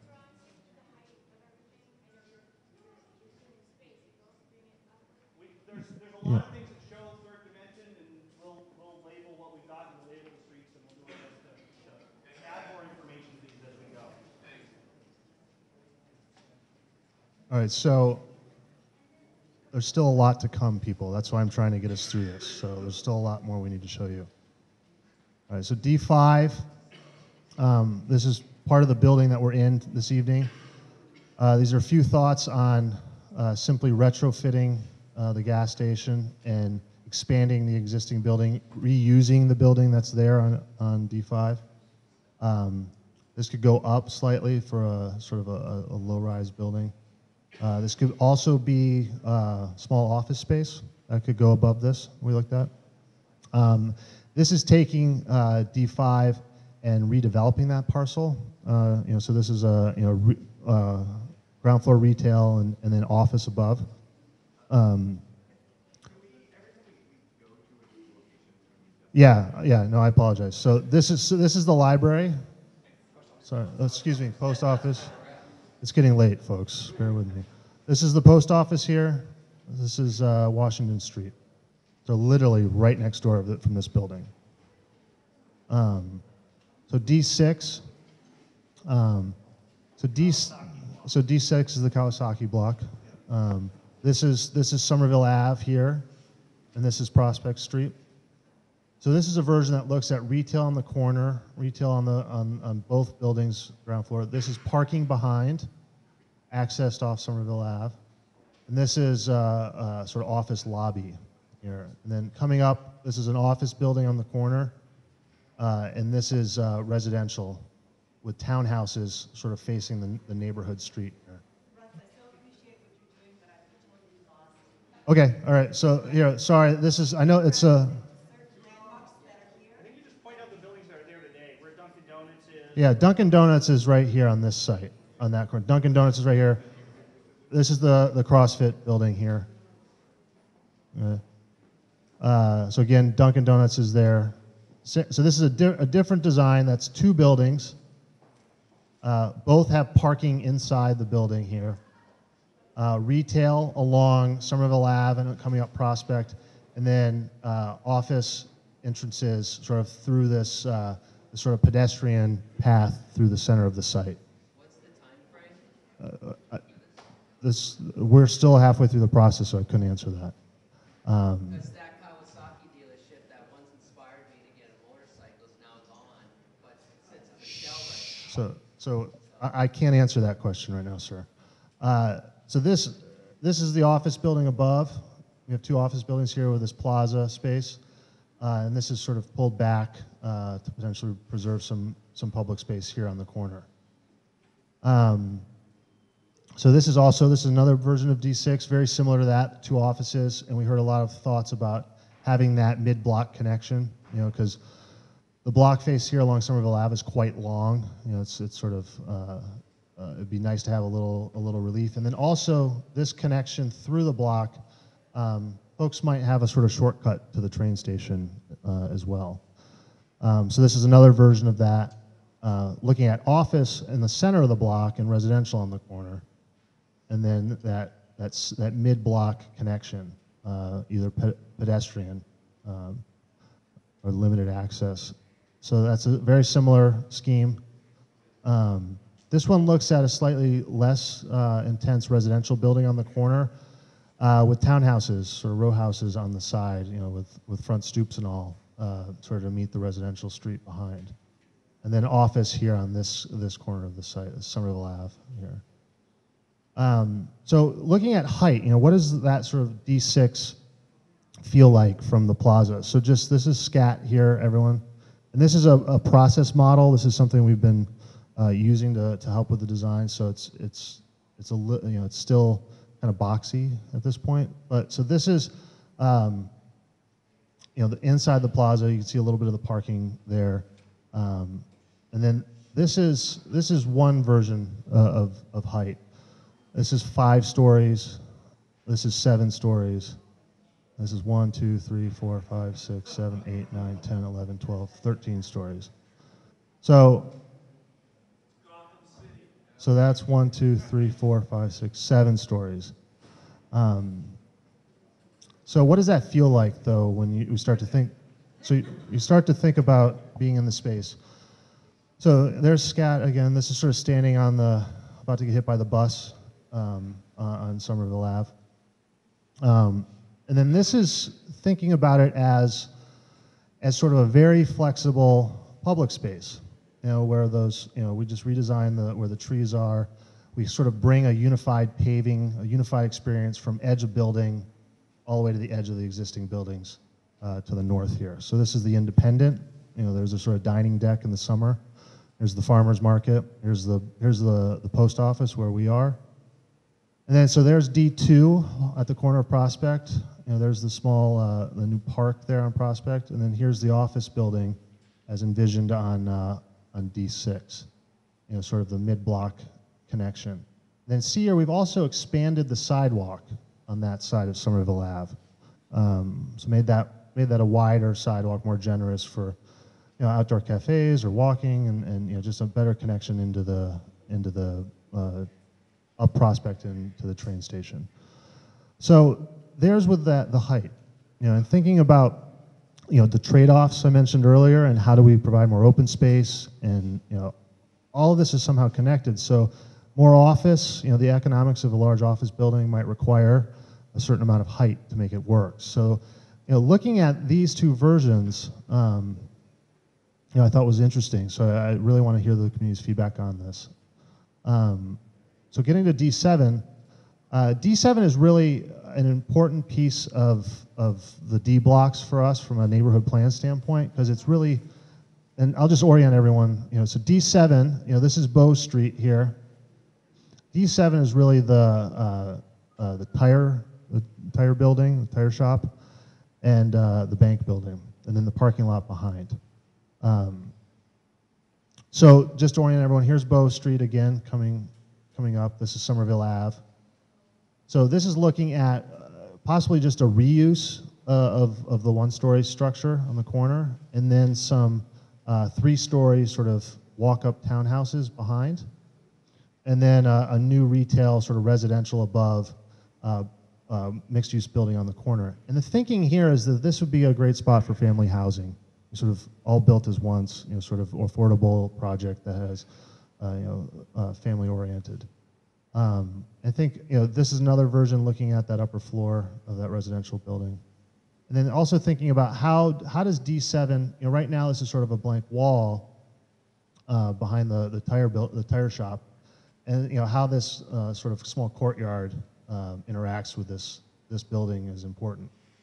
And then the second piece here is, this is looking at how, because this is sort of going up into a neighborhood street, is how can the retail be oriented here towards Bow Street, and then quickly, turn into more residential in character and possibly a community space, community room there on the ground floor. And then looking at here is thinking about all of these inner block spaces, how they can be accessible outdoor space for the public. So looking at that is sort of one of those courtyard potentials there, and that's just looking at how that could be 3-bedroom, 4-bedroom units on the upper floors. So sort of shifting to the Boynton Yards. So this is a transformation area, going back to the orange part of the comprehensive plan. So Boynton Yards is this area sort of on the, basically contained within, from Webster Street to the railroad right-of-way, then to Medford Street, and then to the city line. It's kind of that industrial area between Cambridge, sort of Cambridge, this is Cambridge Street running down along here. So just to orient folks, so Tots of Chocolate is in that building right there. And then here in aerial, you can see here, this is where Tots of Chocolate is. This is Where's South Street Farm? This is South Street Farm, right here, and right here. So this is South Street coming through. This is Gentle Giant Movers, just to orient other folks. And then this is how you come out onto Webster here. So, and then here, that's Target, the back, sort of the railroad tracks. There's the train station. So, this is about 28 acres of sort of buildable area is what we're looking at. And there it is in plan. Now, another important piece of this is the existing underground utilities. With sort of the growth that the Summer Vision has looked at this area in Boynton Yards to create, has to sort of, there's a lot of work that might have to happen underground. New sewer, new internet, new water, all of those underground infrastructure. So that's what these dashed lines are. So that was one of the design constraints we looked at here, is what investment is already in the street, and how can we build around that so it's easy to upgrade and replace. So this is a plan that looks at sort of working with those, some of these streets. Just to orient everyone, there's the Tots of Chocolate building. I keep referring to that because that's actually one of the oldest buildings in the neighborhood. It used to sit within some of the train lines. That was Boynton Yards, the train yards, and it's one of those sort of heritage buildings that we organize. So just to keep an eye on that building footprint. There it is again. So this is looking at, there's D3, and this is a new neighborhood street coming through Boynton Yards, and then another new neighborhood street coming through Boynton Yards. And then these are development blocks that could be a variety of uses. And we'll get into how, where we're sort of thinking about what we might start in what we call scenario A, and thinking through what's the right mix of program for this neighborhood. But the goal here is to find, sort of hit that 2,500 jobs for Boyne Yards and that 500 units of housing as Summer Vision has laid out for us. So this is another version of that plan. These streets are all, we noticed some cobble streets sort of underneath the asphalt. So the idea that this could all, thinking about the streets as we've talked about being part of that public space network, that might be a way for this neighborhood, Boynton Yards, to evolve. And this is a sort of center plaza here with a new park. Now, just to orient folks, this is the Tots of Chocolate building again. Sort of there's a name for that building. I can't remember it, so I apologize. But so these different colors are actually important for planning this neighborhood. There's there's a variety of owners out there that own the property now, and we met with a number of them who came in the last few days, and each color represents a different land ownership today. So we wanted to figure out a way that this transformation area could occur with existing ownership of property, and that was a sort of constraint in existing property lines. This is a very difficult thing to do with this type of development because it's if this could happen organically with existing ownership today, it might happen sooner. Is the thought with this plan. So there's the buildings, and you can see there's a new park here, and then there's a new plaza, sort of maybe some sort of public market building or public facility, community room, community space, and then a new green, sort of square center green, and then another entry pocket park here as you come off Webster. And then we're also, having talked a lot about how folks get in and around the neighborhood, this is pedestrian connections over the right-of-way, so that you have a lot more walking opportunities down to Cambridge Street and up to Somerville Ave. And then also a new vehicular bridge. And then we're showing this in a couple places, but this is where it would connect a parking garage over into the Target site. So eventually that might be redeveloped and become part of this transformation district, transformation area as well. And the cars could share those parking facilities to be really efficient about how cars get in to this neighborhood. You park once and you walk. And that's the goal here, is to not sort of clog all of these streets up with cars. So this is another version of that plan, the two parallel streets here. And then these are how the new buildings might be built on those blocks. And then this is an early iteration of that, looking at how can we get more green space, public space in. Another earlier version. This is actually one that tries to use all of the existing streets where they are as sort of a design constraint. There's a few, there's an existing right-of-way there. And then also looking at how can we place office, sort of these larger 135, so these bigger, taller office buildings in a location that that are nice neighbors to the neighborhood, that don't obstruct views from Prospect Hill, and then also provide, sort of frame these new public spaces in a sensitive way with light and views. So here's another version, with a sort of more traditional square, and this is showing a roadway connection across at this location here. This is sort of the Tots of Chocolate building, and this is Webster Street here, a new green line. Any versions with that farm there? We've talked a lot about that, and thinking about a way where some of this new green space could actually expand the farm was one thought. So the ones that have, this is South Street, that's the farm there currently. So yes. So here's another version, and these are all pinned up. We can talk a lot about these. There's subtle variations, but all of them tend to have an open space here and somewhere over here. And that was sort of an interesting way that the street grid and the sort of the new buildings were showing themselves.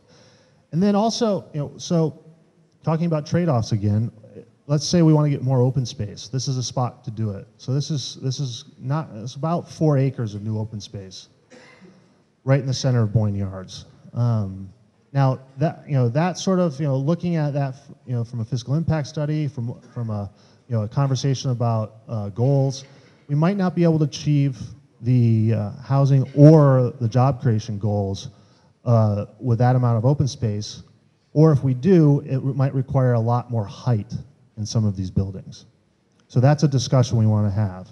And so looking at another way to do this, this is putting, so just to orient folks, so here's the green line, here's Webster coming down. This is how you get into Boyne Yards today. This is D3. And this is a new street coming through, and a soccer field and another soccer field. Is kind of the sizing of those parks, so you can visualize that. And then, this would have to be, if we want to get our job goals, these would have to be fairly substantial buildings here, lining this new space. And this is essentially turning that park 90 degrees. So here below, this is sort of the Cambridge line here.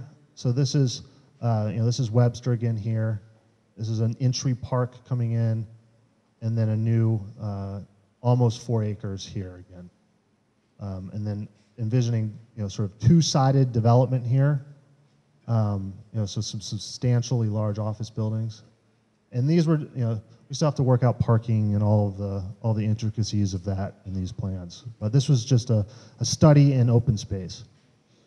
Now, how does this all work together is sort of a question we started asking ourselves is, this is a diagram of block structure, streets and open spaces, parks.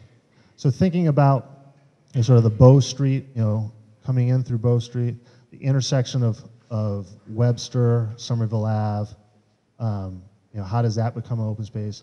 These inner block sort of backyard courtyards, the new expanded plaza in front of SCAT, another backyard courtyard, these cut-throughs of the block, a new park here. And then what happened is we started to see this sort of green spine created, where this new park at Prospect and Somerville Ave, going up Prospect. We've talked about screening the substation in green before, that's come up a lot as ideas we've heard from the community. So you have sort of a green wall, then you have a new park here, I'm part of D4, and then in the existing street right away, with just trimming a little bit of land from both D3 and D4, we get a new park there at the intersection of Webster and Prospect. So you get this kind of green spine connecting Somerville Ave over into Boyne Yards. And then thinking about, the new park into Boyne Yards, a new central plaza, and then another park here, which we ran out of green marker over on this side. So, and then there's more radical ideas. And, if cost was no factor, this would be something the community could do. And that's, sort of the, we've all heard about the High Line. Well, this might be the sort of Union Line. It's sort of, capping from Prospect Street over to Medford Street, the railroad right away. And this would be a way to build a linear park, which is about 5 acres, 4.5 acres, from the new train station all the way along the edge of Boyne Yards, the Transformation District, and then to Bedford Street as a new sort of green spine connecting these two neighborhoods. The Boyne Yards sort of transformation area and sort of the Union Square. So this is where I'm going to hand it off to Jason, our transportation team leader. I'm going to walk through some numbers and ideas really fast here because I know it's getting late. And I think the punchline of me moving fast is because I think there's some really good news about transportation. And this pie chart starts to summarize that. The pie on the left is how people in Union Square today travel, the folks who live here. And this big wedge of drive alone is only 39%. There's tons of transit, tons of walking and biking. Our problem is the wedge in the right. And there's a great solution to come up because right now everybody who comes into Union Square is driving in. We want to change that, and this is the perfect place to be changing that. The uses that exist now and the type of programs we're talking about for all these spaces are the perfect kind of mix to capture trips internally, to be creating a place that is all about living and working right here in Union Square. And that's the kind of district that I can see evolving, and it's not just Union Square specific. As you start to look at the region and you look at the place that Union Square and maybe what Boynton Yards becomes as a downtown Somerville is in the broader region, this is a region of spaces and places and mixed uses that are all working similarly for the same kind of live, work, walk, bike kind of environment. And we really want to make Union Square important and more of a place on the map of trains and roadways. But there's a problem. There's one circulation problem that we have to continue to fight. And that is the basic issue with the roadway networks. We've got 93, we've got the parkways and the interstate on the south, and this has always been a cross-cutting move. Prospect through Washington to connect between 28 and other places down into Cambridge is always been the problem of Union Square. Not to mention the rail lines limit the number of crossings you can get. They funnel traffic, as you know, through Union Square. And the changes that the McGrath grounding will represent are just part of the bigger solutions that can really make things happen wonderfully. You know, they're talking about this addition of a left turn onto Somerville Ave soon as part of a new type of connectivity. But connectivity in general, as we think about the highway becoming a boulevard, is going to be a big part of changing the place. All of these one-ways that exist are problematic because the one-ways contribute to making vehicles move more quickly through Union Square. And part of what we want to do to make it a more productive place is not make people move through more quickly, make them slow, make them have different options, make them sense that this is a place to walk and to visit. So all of these one-way streets we're starting to revisit. You've already seen the idea of two ways. It's already been demonstrated a year ago in detailed analysis that you can make Somerville Ave, Webster, Prospect, all work two-way very successfully. This is the stuff that we've got to end. Once you start doing the two-way system, this is just an arrow representing all that movement of people coming up Prospect Street and cutting through your square, and then the return move, which is the other way, which zigzags everybody right through the heart. The two-way system eliminates all of this traffic. And also, by making a place that's walkable, that is a destination, no longer does Somerville Ave have to be the throughway to get past Union Square. It's actually now going to be the place that people may want to be in more and need to come here by other modes. So the McGrath Boulevard, and you saw this cross-section earlier, is really important. And I just want to touch on not so much what it is to move along it, which is wonderful. It's also the ability to get across this. Significantly change the character by putting it at the ground, by connecting communities and places and spaces, and that's what we want, because then that makes somebody living over here able to work over here or to shop over here or to do different things across this street, because it's the space that matters. I'm going to drill down in a few little places. I'm going to move still quickly here so we can get through this all. This is a slight advancement over what are some of the interim options that are being considered for the square, which basically says, okay, we can get rid of very successfully the slip lane in front of the reliable market and tame Somerville Ave as a two-way street into Washington. I think this is a great place-making move. It's part of that open space gesture. We actually realize that we can go a little bit further. We realize that, and you saw Russ presenting this earlier, that reconnecting Somerville Ave as the classic main street is really possibly very fundamental to making not only this work very well, but also creating those spaces, creating a nice entry to Bow Street and making that a shared street. And I think I've got some funky little video here if I can get this working right. There it goes. So, you know, this is something that our traffic engineers have been able to model. I don't know if this video is going to actually work for us. Woo, come on, video, play. It says it's playing, but it's not. There it goes. So you can make Somerville Avenue work as a two-lane street. This is a big deal in the core of the square. I mean, this is an environment that doesn't need to have all of those lanes today, because guess what they're doing? They're acting as storage for this big movement that's no longer going to be happening because we're dispersing it. So you can shrink the size of the street down to these 2 lanes. It all works successfully. There's no massive queues backing up. It's actually a better situation by going to the 2-way.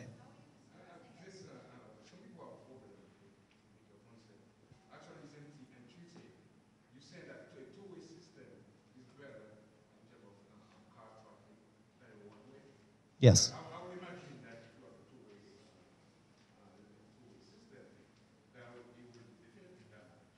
That it would what?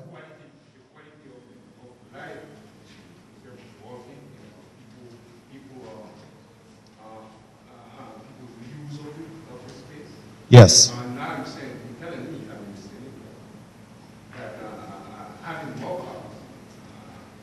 cars, it's better.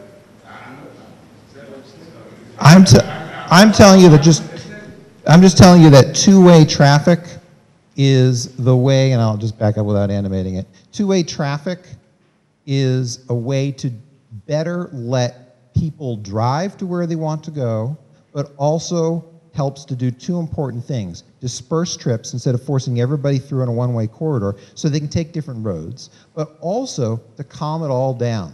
When you've got opposing friction on a street, you always drive slower. By dispersing the trips, I can make the roads narrower. They don't have to be a pair of big pipes. They can be a couple completely displaced 2-way streets, Prospect and Webster. And by doing that, now I have got much more normal rationalized intersections. Typical normal 4-way intersections, which, as weird as that one looks, that functions just that way too. And that's what it is. It's about making a place and a space that works very well. We've thought a lot about how that works for the pedestrians, how that might work for bicycles. I'll get to the bicycle network a little bit more briefly, but how you can get through on an actual sort of off-road cycle track system, a 2-way system on many of these streets. And we're also looking at other gateways, not just the core intersection. This is coming across the bridge. This is Prospect and Webster. And we can do some incremental changes that make this work a little bit better. Theirs would be the T station right there, as Russ was talking about.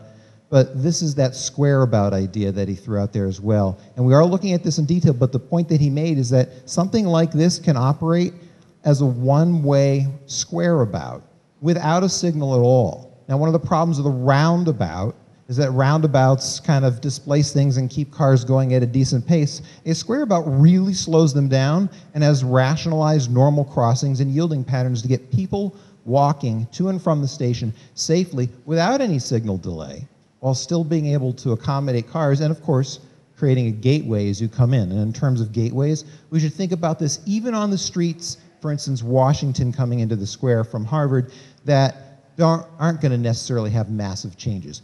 Bringing in bicycle infrastructure, changing the environment as you approach the square is really important about changing the place, about changing that space. Accommodating pedestrians, bicyclists, and transit riders is huge here. I've talked a lot about what might be some of the on-street networks and making sure that we have, again, maybe some form of a cycle track, as I said, on Somerville Avenue, not in bike lanes in the street anymore. It's up on the sidewalk level that goes through the entire square.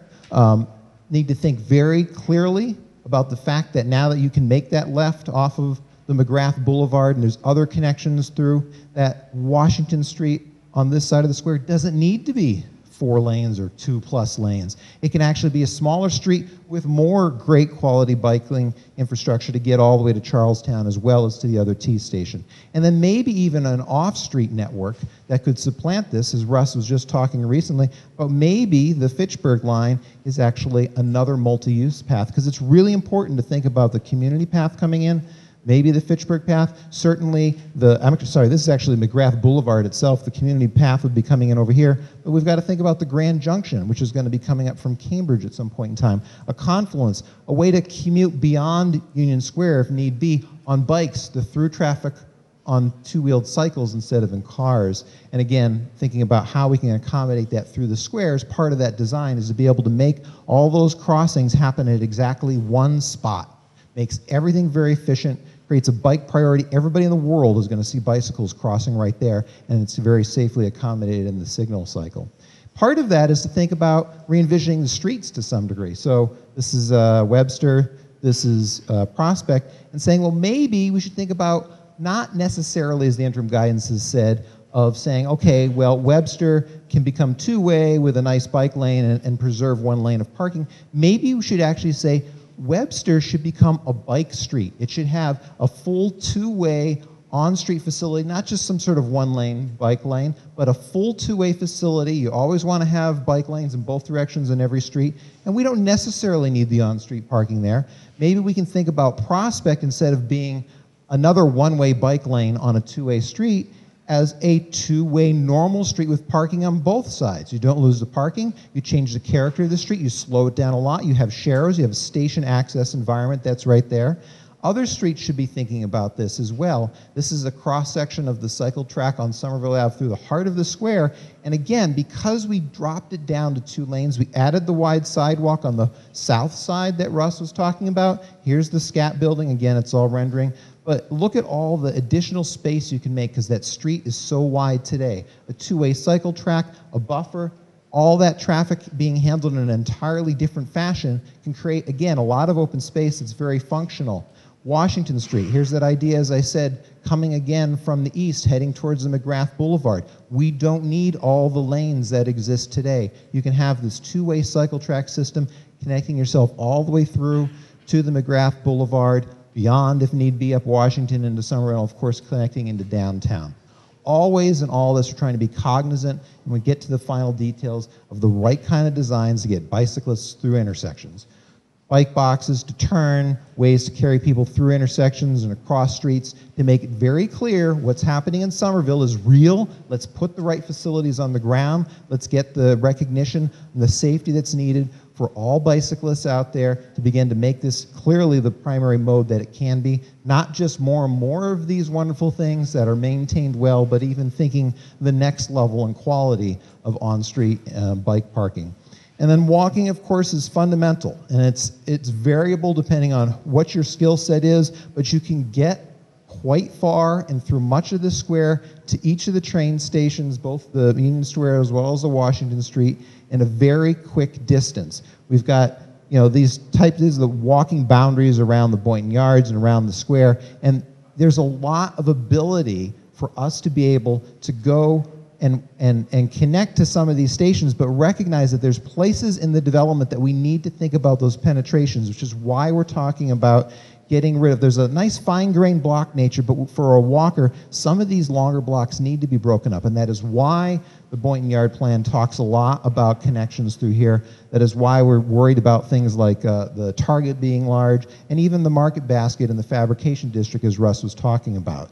There today, when people are walking through the square, it's all about Webster, which is why we talked about making that a bike street, a more habitable space, because people are walking into Cambridge and back and forth. But tomorrow, these patterns will look very different. We have to accommodate pedestrians absolutely everywhere. We have to recognize that there's going to be so much more opportunity for people to get around and to and between spaces.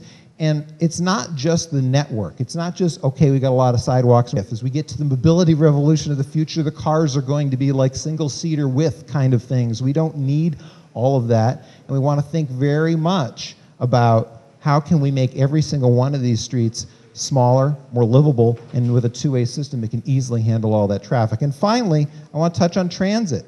So today, we rely heavily on buses in Union Square, and there's a whole bunch of that circulation going on. We're talking a lot about how can we make all of this bus activity, all of these boardings that happen at all these stops, happen in more concentrated intervals, in spaces where the buses don't have to multiply pick up and slow things down, but the speed transit as quickly as possible on all these moves, not just the Green Line, but all the other places and spaces that we're connected to. There's already good high-frequency transit going east-west, more or less, across town move, and we're thinking about how else can we also encourage the movements to get in and out of Union Square from other places and beyond, particularly thinking about Kendall Square, which will not be a direct connection, but is one of those special spaces in the greater region that Union Square needs to be a part of. Finally, I'll talk a little bit about cars, the development scenarios that are in Summer Vision, well, as the #1 scenario here. It says right up, we know if we have this mix of uses that are there, you're automatically going to be able to allot 40% of what is normally considered to be the industry required amount of parking off, simply because somebody can live there and work there. The space that somebody lived in or parked in when they were a resident would be taken up by a office worker during the day. That type of shared parking is huge. Scenario 2 is talking about the 2 times as many jobs, adding much more commercial, which has been out there on the table, and that can get even less parking. And in both scenarios, we're at half, if not more, of the trips that would normally be predicted. This is really, really important. This is not even talking about people significantly shifting their modes. This is simply by the nature of the mix of uses and how trips are captured internally. We're not talking about overwhelming numbers of traffic. And we're talking about, even in a conservative scenario, what I'm going to show you here is saying that there's only like 15% of folks being captured internally. There's only 15% of people being motivated to use other modes. And the reality in terms of what the parking impact is can be pretty dramatic. Here's those numbers again. If you looked at just what Summer Vision says under the base scenario, we'd need 2,000 parking spaces. The way the mix is working and those very simple assumptions can drive that down 80% already. So we're not talking about needing to park a couple thousand cars.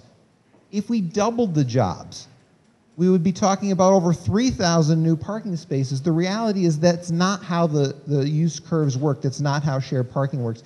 And we can knock 1,000 or more off of that automatically before we even talk about major amounts of mode shift. So what this is leading us to is trying to figure out the parking numbers in the scenarios of all that development that you saw, and to also recognize that the more and more we tame the amount of cars and the amount of traffic that are coming into the square, we should think broadly about those that remain and how we can use tools like these to begin preserving the streets around Union Square, how we can start to make the kinds of places and spaces that folks want. There's some great neighborhood greenway movement already underway in Somerville, and there's some ways of experimenting like this already in place that we can begin to start doing, and at some point in time, bring in interventions like these that are low cost to recognize that there's an existing neighborhood that already has traffic. We want to try to work collaboratively to try to make spaces better, streets slower, and much more multimodal. And sometimes all it takes is a little bit of paint. And I want to just wrap up by saying, again, all that mix of uses, great stuff. It's got this unbelievable ability to reduce trips. Look at Kendall Square. Way more development than we're envisioning here. Kendall Square's traffic is declining. What's been happening here is an absolute national best practice. It's something that other places are learning from. When they try to bring in the right kinds of mix of uses in DC that predated a lot of stuff that's happened in Kendall Square recently, they overbuilt the parking by 1,000 spaces. They don't know how to get rid of those parking spaces. North Station in Boston is half empty, the garage underneath there, because of this kind of change in how we use parking. So we want to be very smart, and we've done a lot of studying about how we can change the future of Union Square and recognize that each and every one of these places, while incredibly unique, right here, it's Boston, also has these basic characteristics that can make it a very rich, livable, walkable environment. I'm going back to Russ.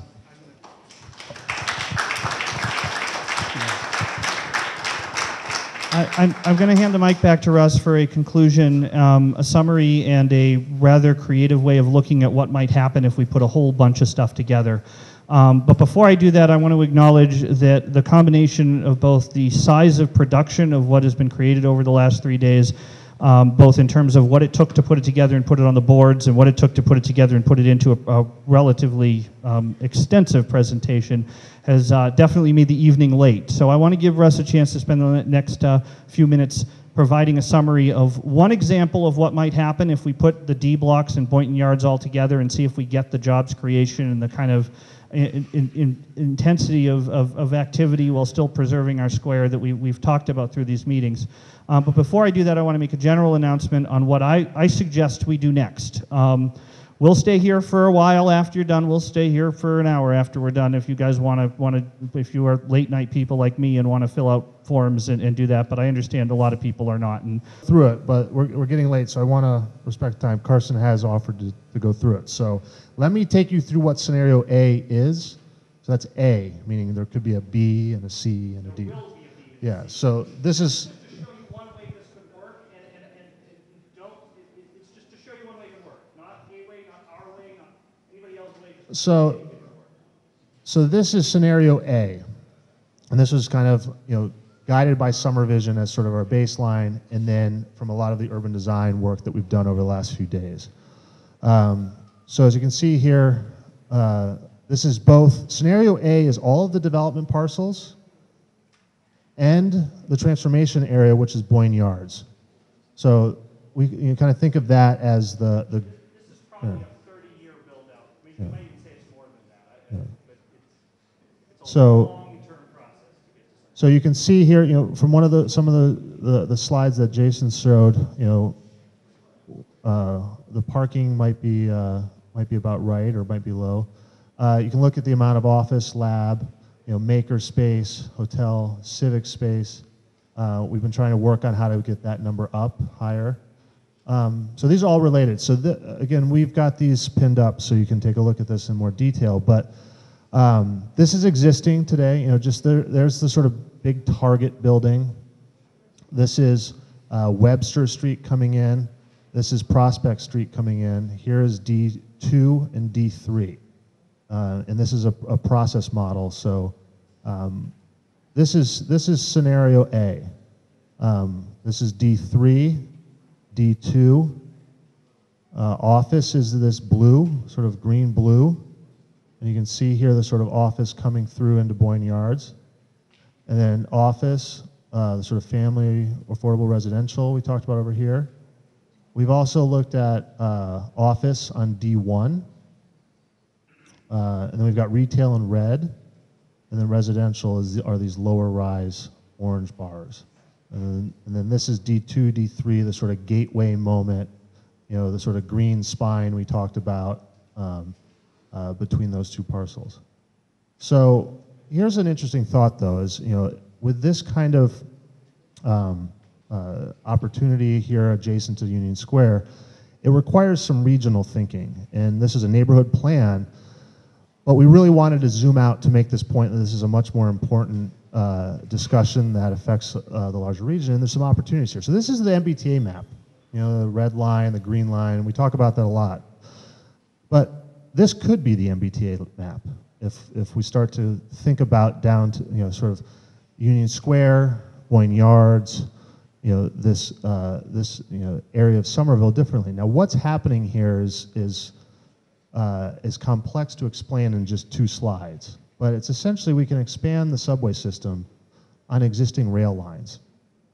There's existing right-of-way called the Grand Junction that goes into Alston, across the BU Bridge, through MIT, through Kendall Square, right into the edge of Medford Street, and then it can head up existing right-of-way into Assembly Square and off into Everett. And our team was doing some research, and there might actually be a connection on the blue line that needs further exploration.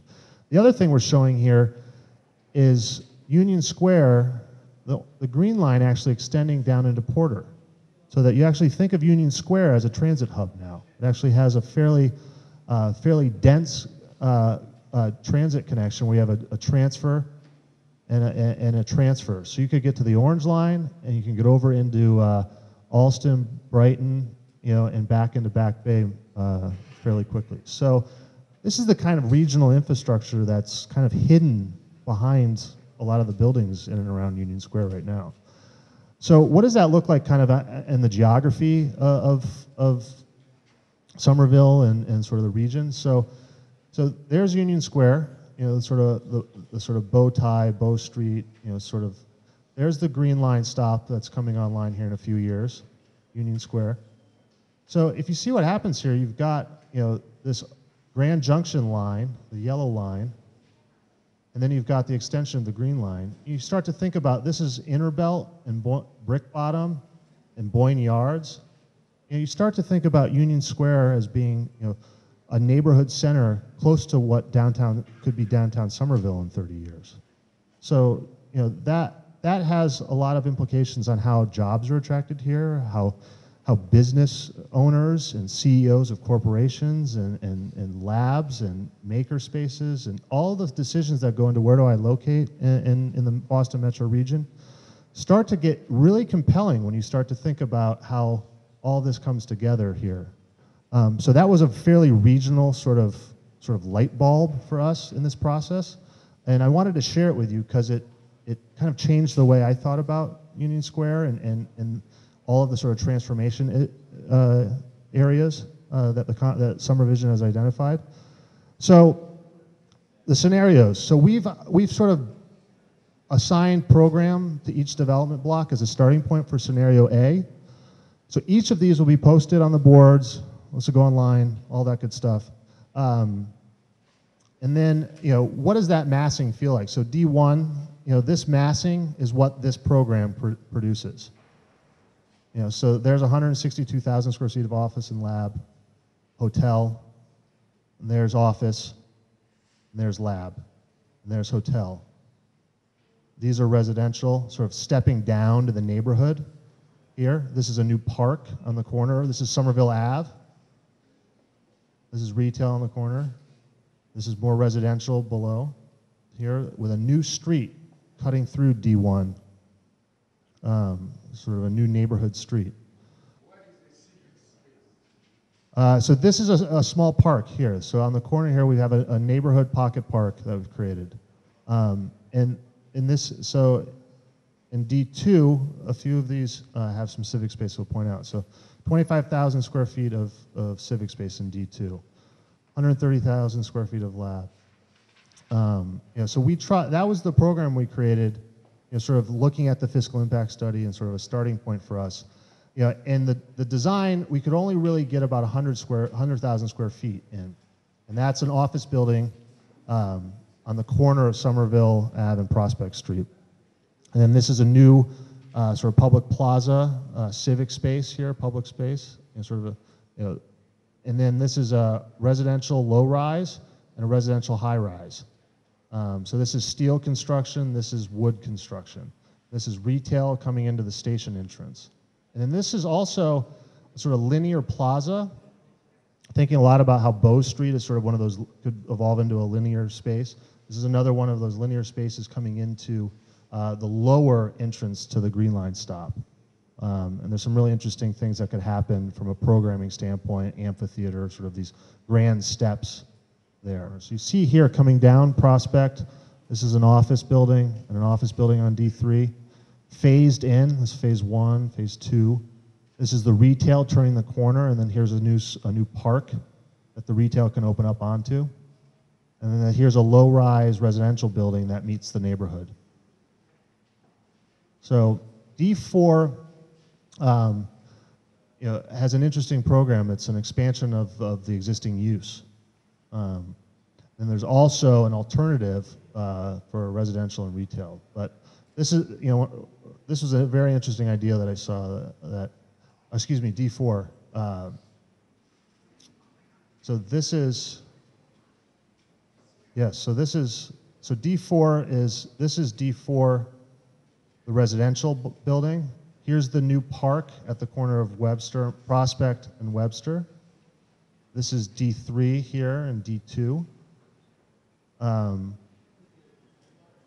So here's the, we don't have the massing for D2. I think it's printed though, for this D4, the other D4 parcel, the small sort of CrossFit parcel. Also, this triangle is thought of as a park. So the civic space, that's not colored green there. So D5, there's the program for that. So D5 is this cluster, which the post office is excluded in those numbers, I believe. Here's sort of retail, and then sort of a residential scale mixed use building. Here's D6. And that's just, the office number. This was primarily a commercial upper floor building. Here's Somerville Ave. Here's the plaza. Retail office building, a smaller office building here stepping down to the existing buildings. And then this center block connection, retail lining both. And then here's sort of the CrossFit building, sort of elevated as a sort of a flat iron building, a sort of triangle building there on the corner, which could be super cool. So then D7 is on Bow Street, sort of the gateway to Bow Street, and sort of the turning the corner up to the residential neighborhood. So this is showing a fairly hefty residential program. These are sort of apartment buildings, thinking that this is a place for a nice, affordable, family-oriented project. Here's the green space, these sort of connections, inter-block green space connections. And we also kind of envision that maybe going through the building as sort of a green courtyard. And then we're also showing, there's some single-story buildings. Historically, that building was 4 stories, so we're showing that kind of going back to 4 stories. And then the same with this building here. So then into Boyne Yards. So this is where the comprehensive plan says this is a transformation area. So we've looked at it. It's about 1.5 million square feet. We've tried to hit those targets. Summer Visions talks about 500 units. We're not quite there. The office, we can do some math to figure out sort of the spectrum of sort of jobs that could create for you here this next week.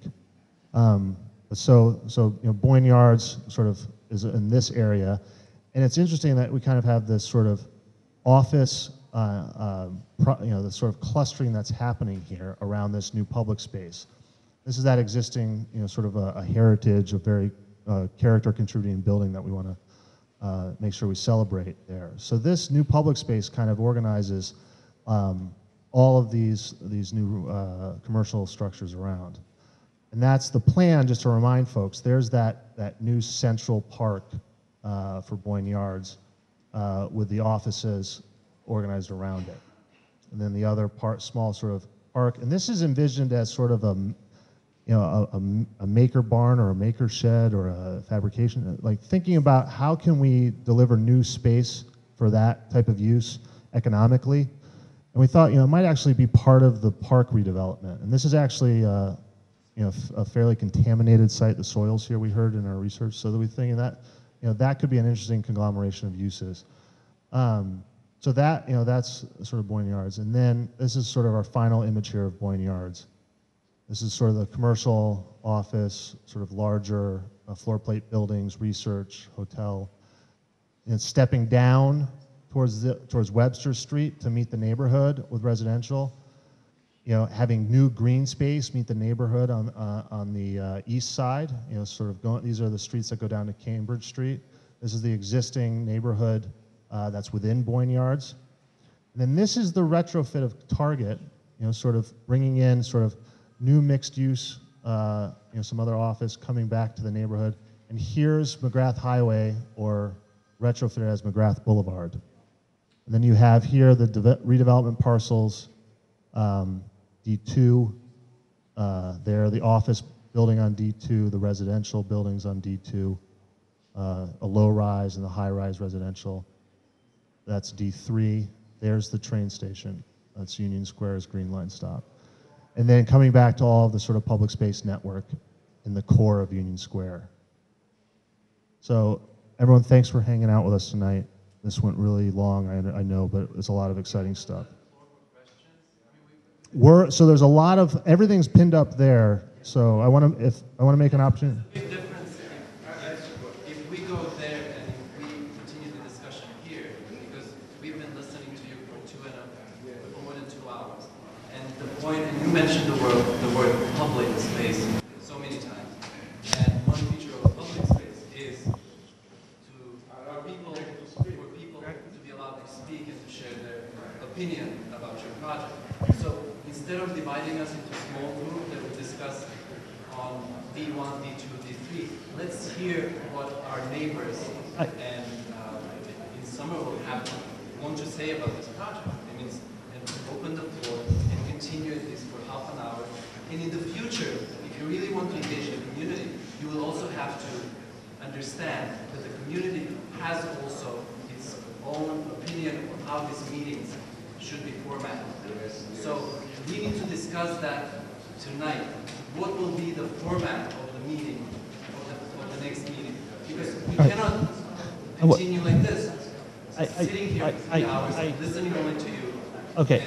and then going home without raising our objections or opinions about this project. So let's open the floor for questions here, and then as part of the discussion, let's discuss the format of the next meeting that you're planning to organize. Okay. So that the next meeting is organized by you and the community as well. Let me start with a step towards the. Okay. Let me address the next meeting first, and then I will address what we do next. The next meeting, which I've suggested we do 8 days from now, in addition to having the opportunity to do drop-ins separately, what I would like to do is open the building at 5 o'clock, have anybody who wants to through the course of the evening drop in and look at the plan boards. At 6:30, we'll meet here. I have no presentation. I have nothing to share with you from us. We're going to listen to questions. If you want to ask what was on one of the slides, I'll have the slides here so we can go through them. If you want to ask questions about whatever, if you want to share your comments, we will stay here from 6:30 till you are done giving us your feedback on that, and I will get as many of the folks back here as I possibly can who are available that night to participate in that conversation. So that's my plan for 8 days from now. If you have thoughts on that, I can take questions on that, I can take comments on that, but that's my plan for what I'd like to do next Thursday.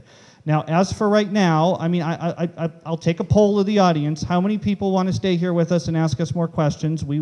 Just raise your hand if you do. Okay, I've got about 6. So I'm going to ask the 6 of you to come up here, and I will sit here and answer questions with you. And if other folks want to go and look at the boards or go home because it's late and you're done, that's great too. And I think that's the best way to handle the situation right now. Is everyone okay with that? All right. Thank you.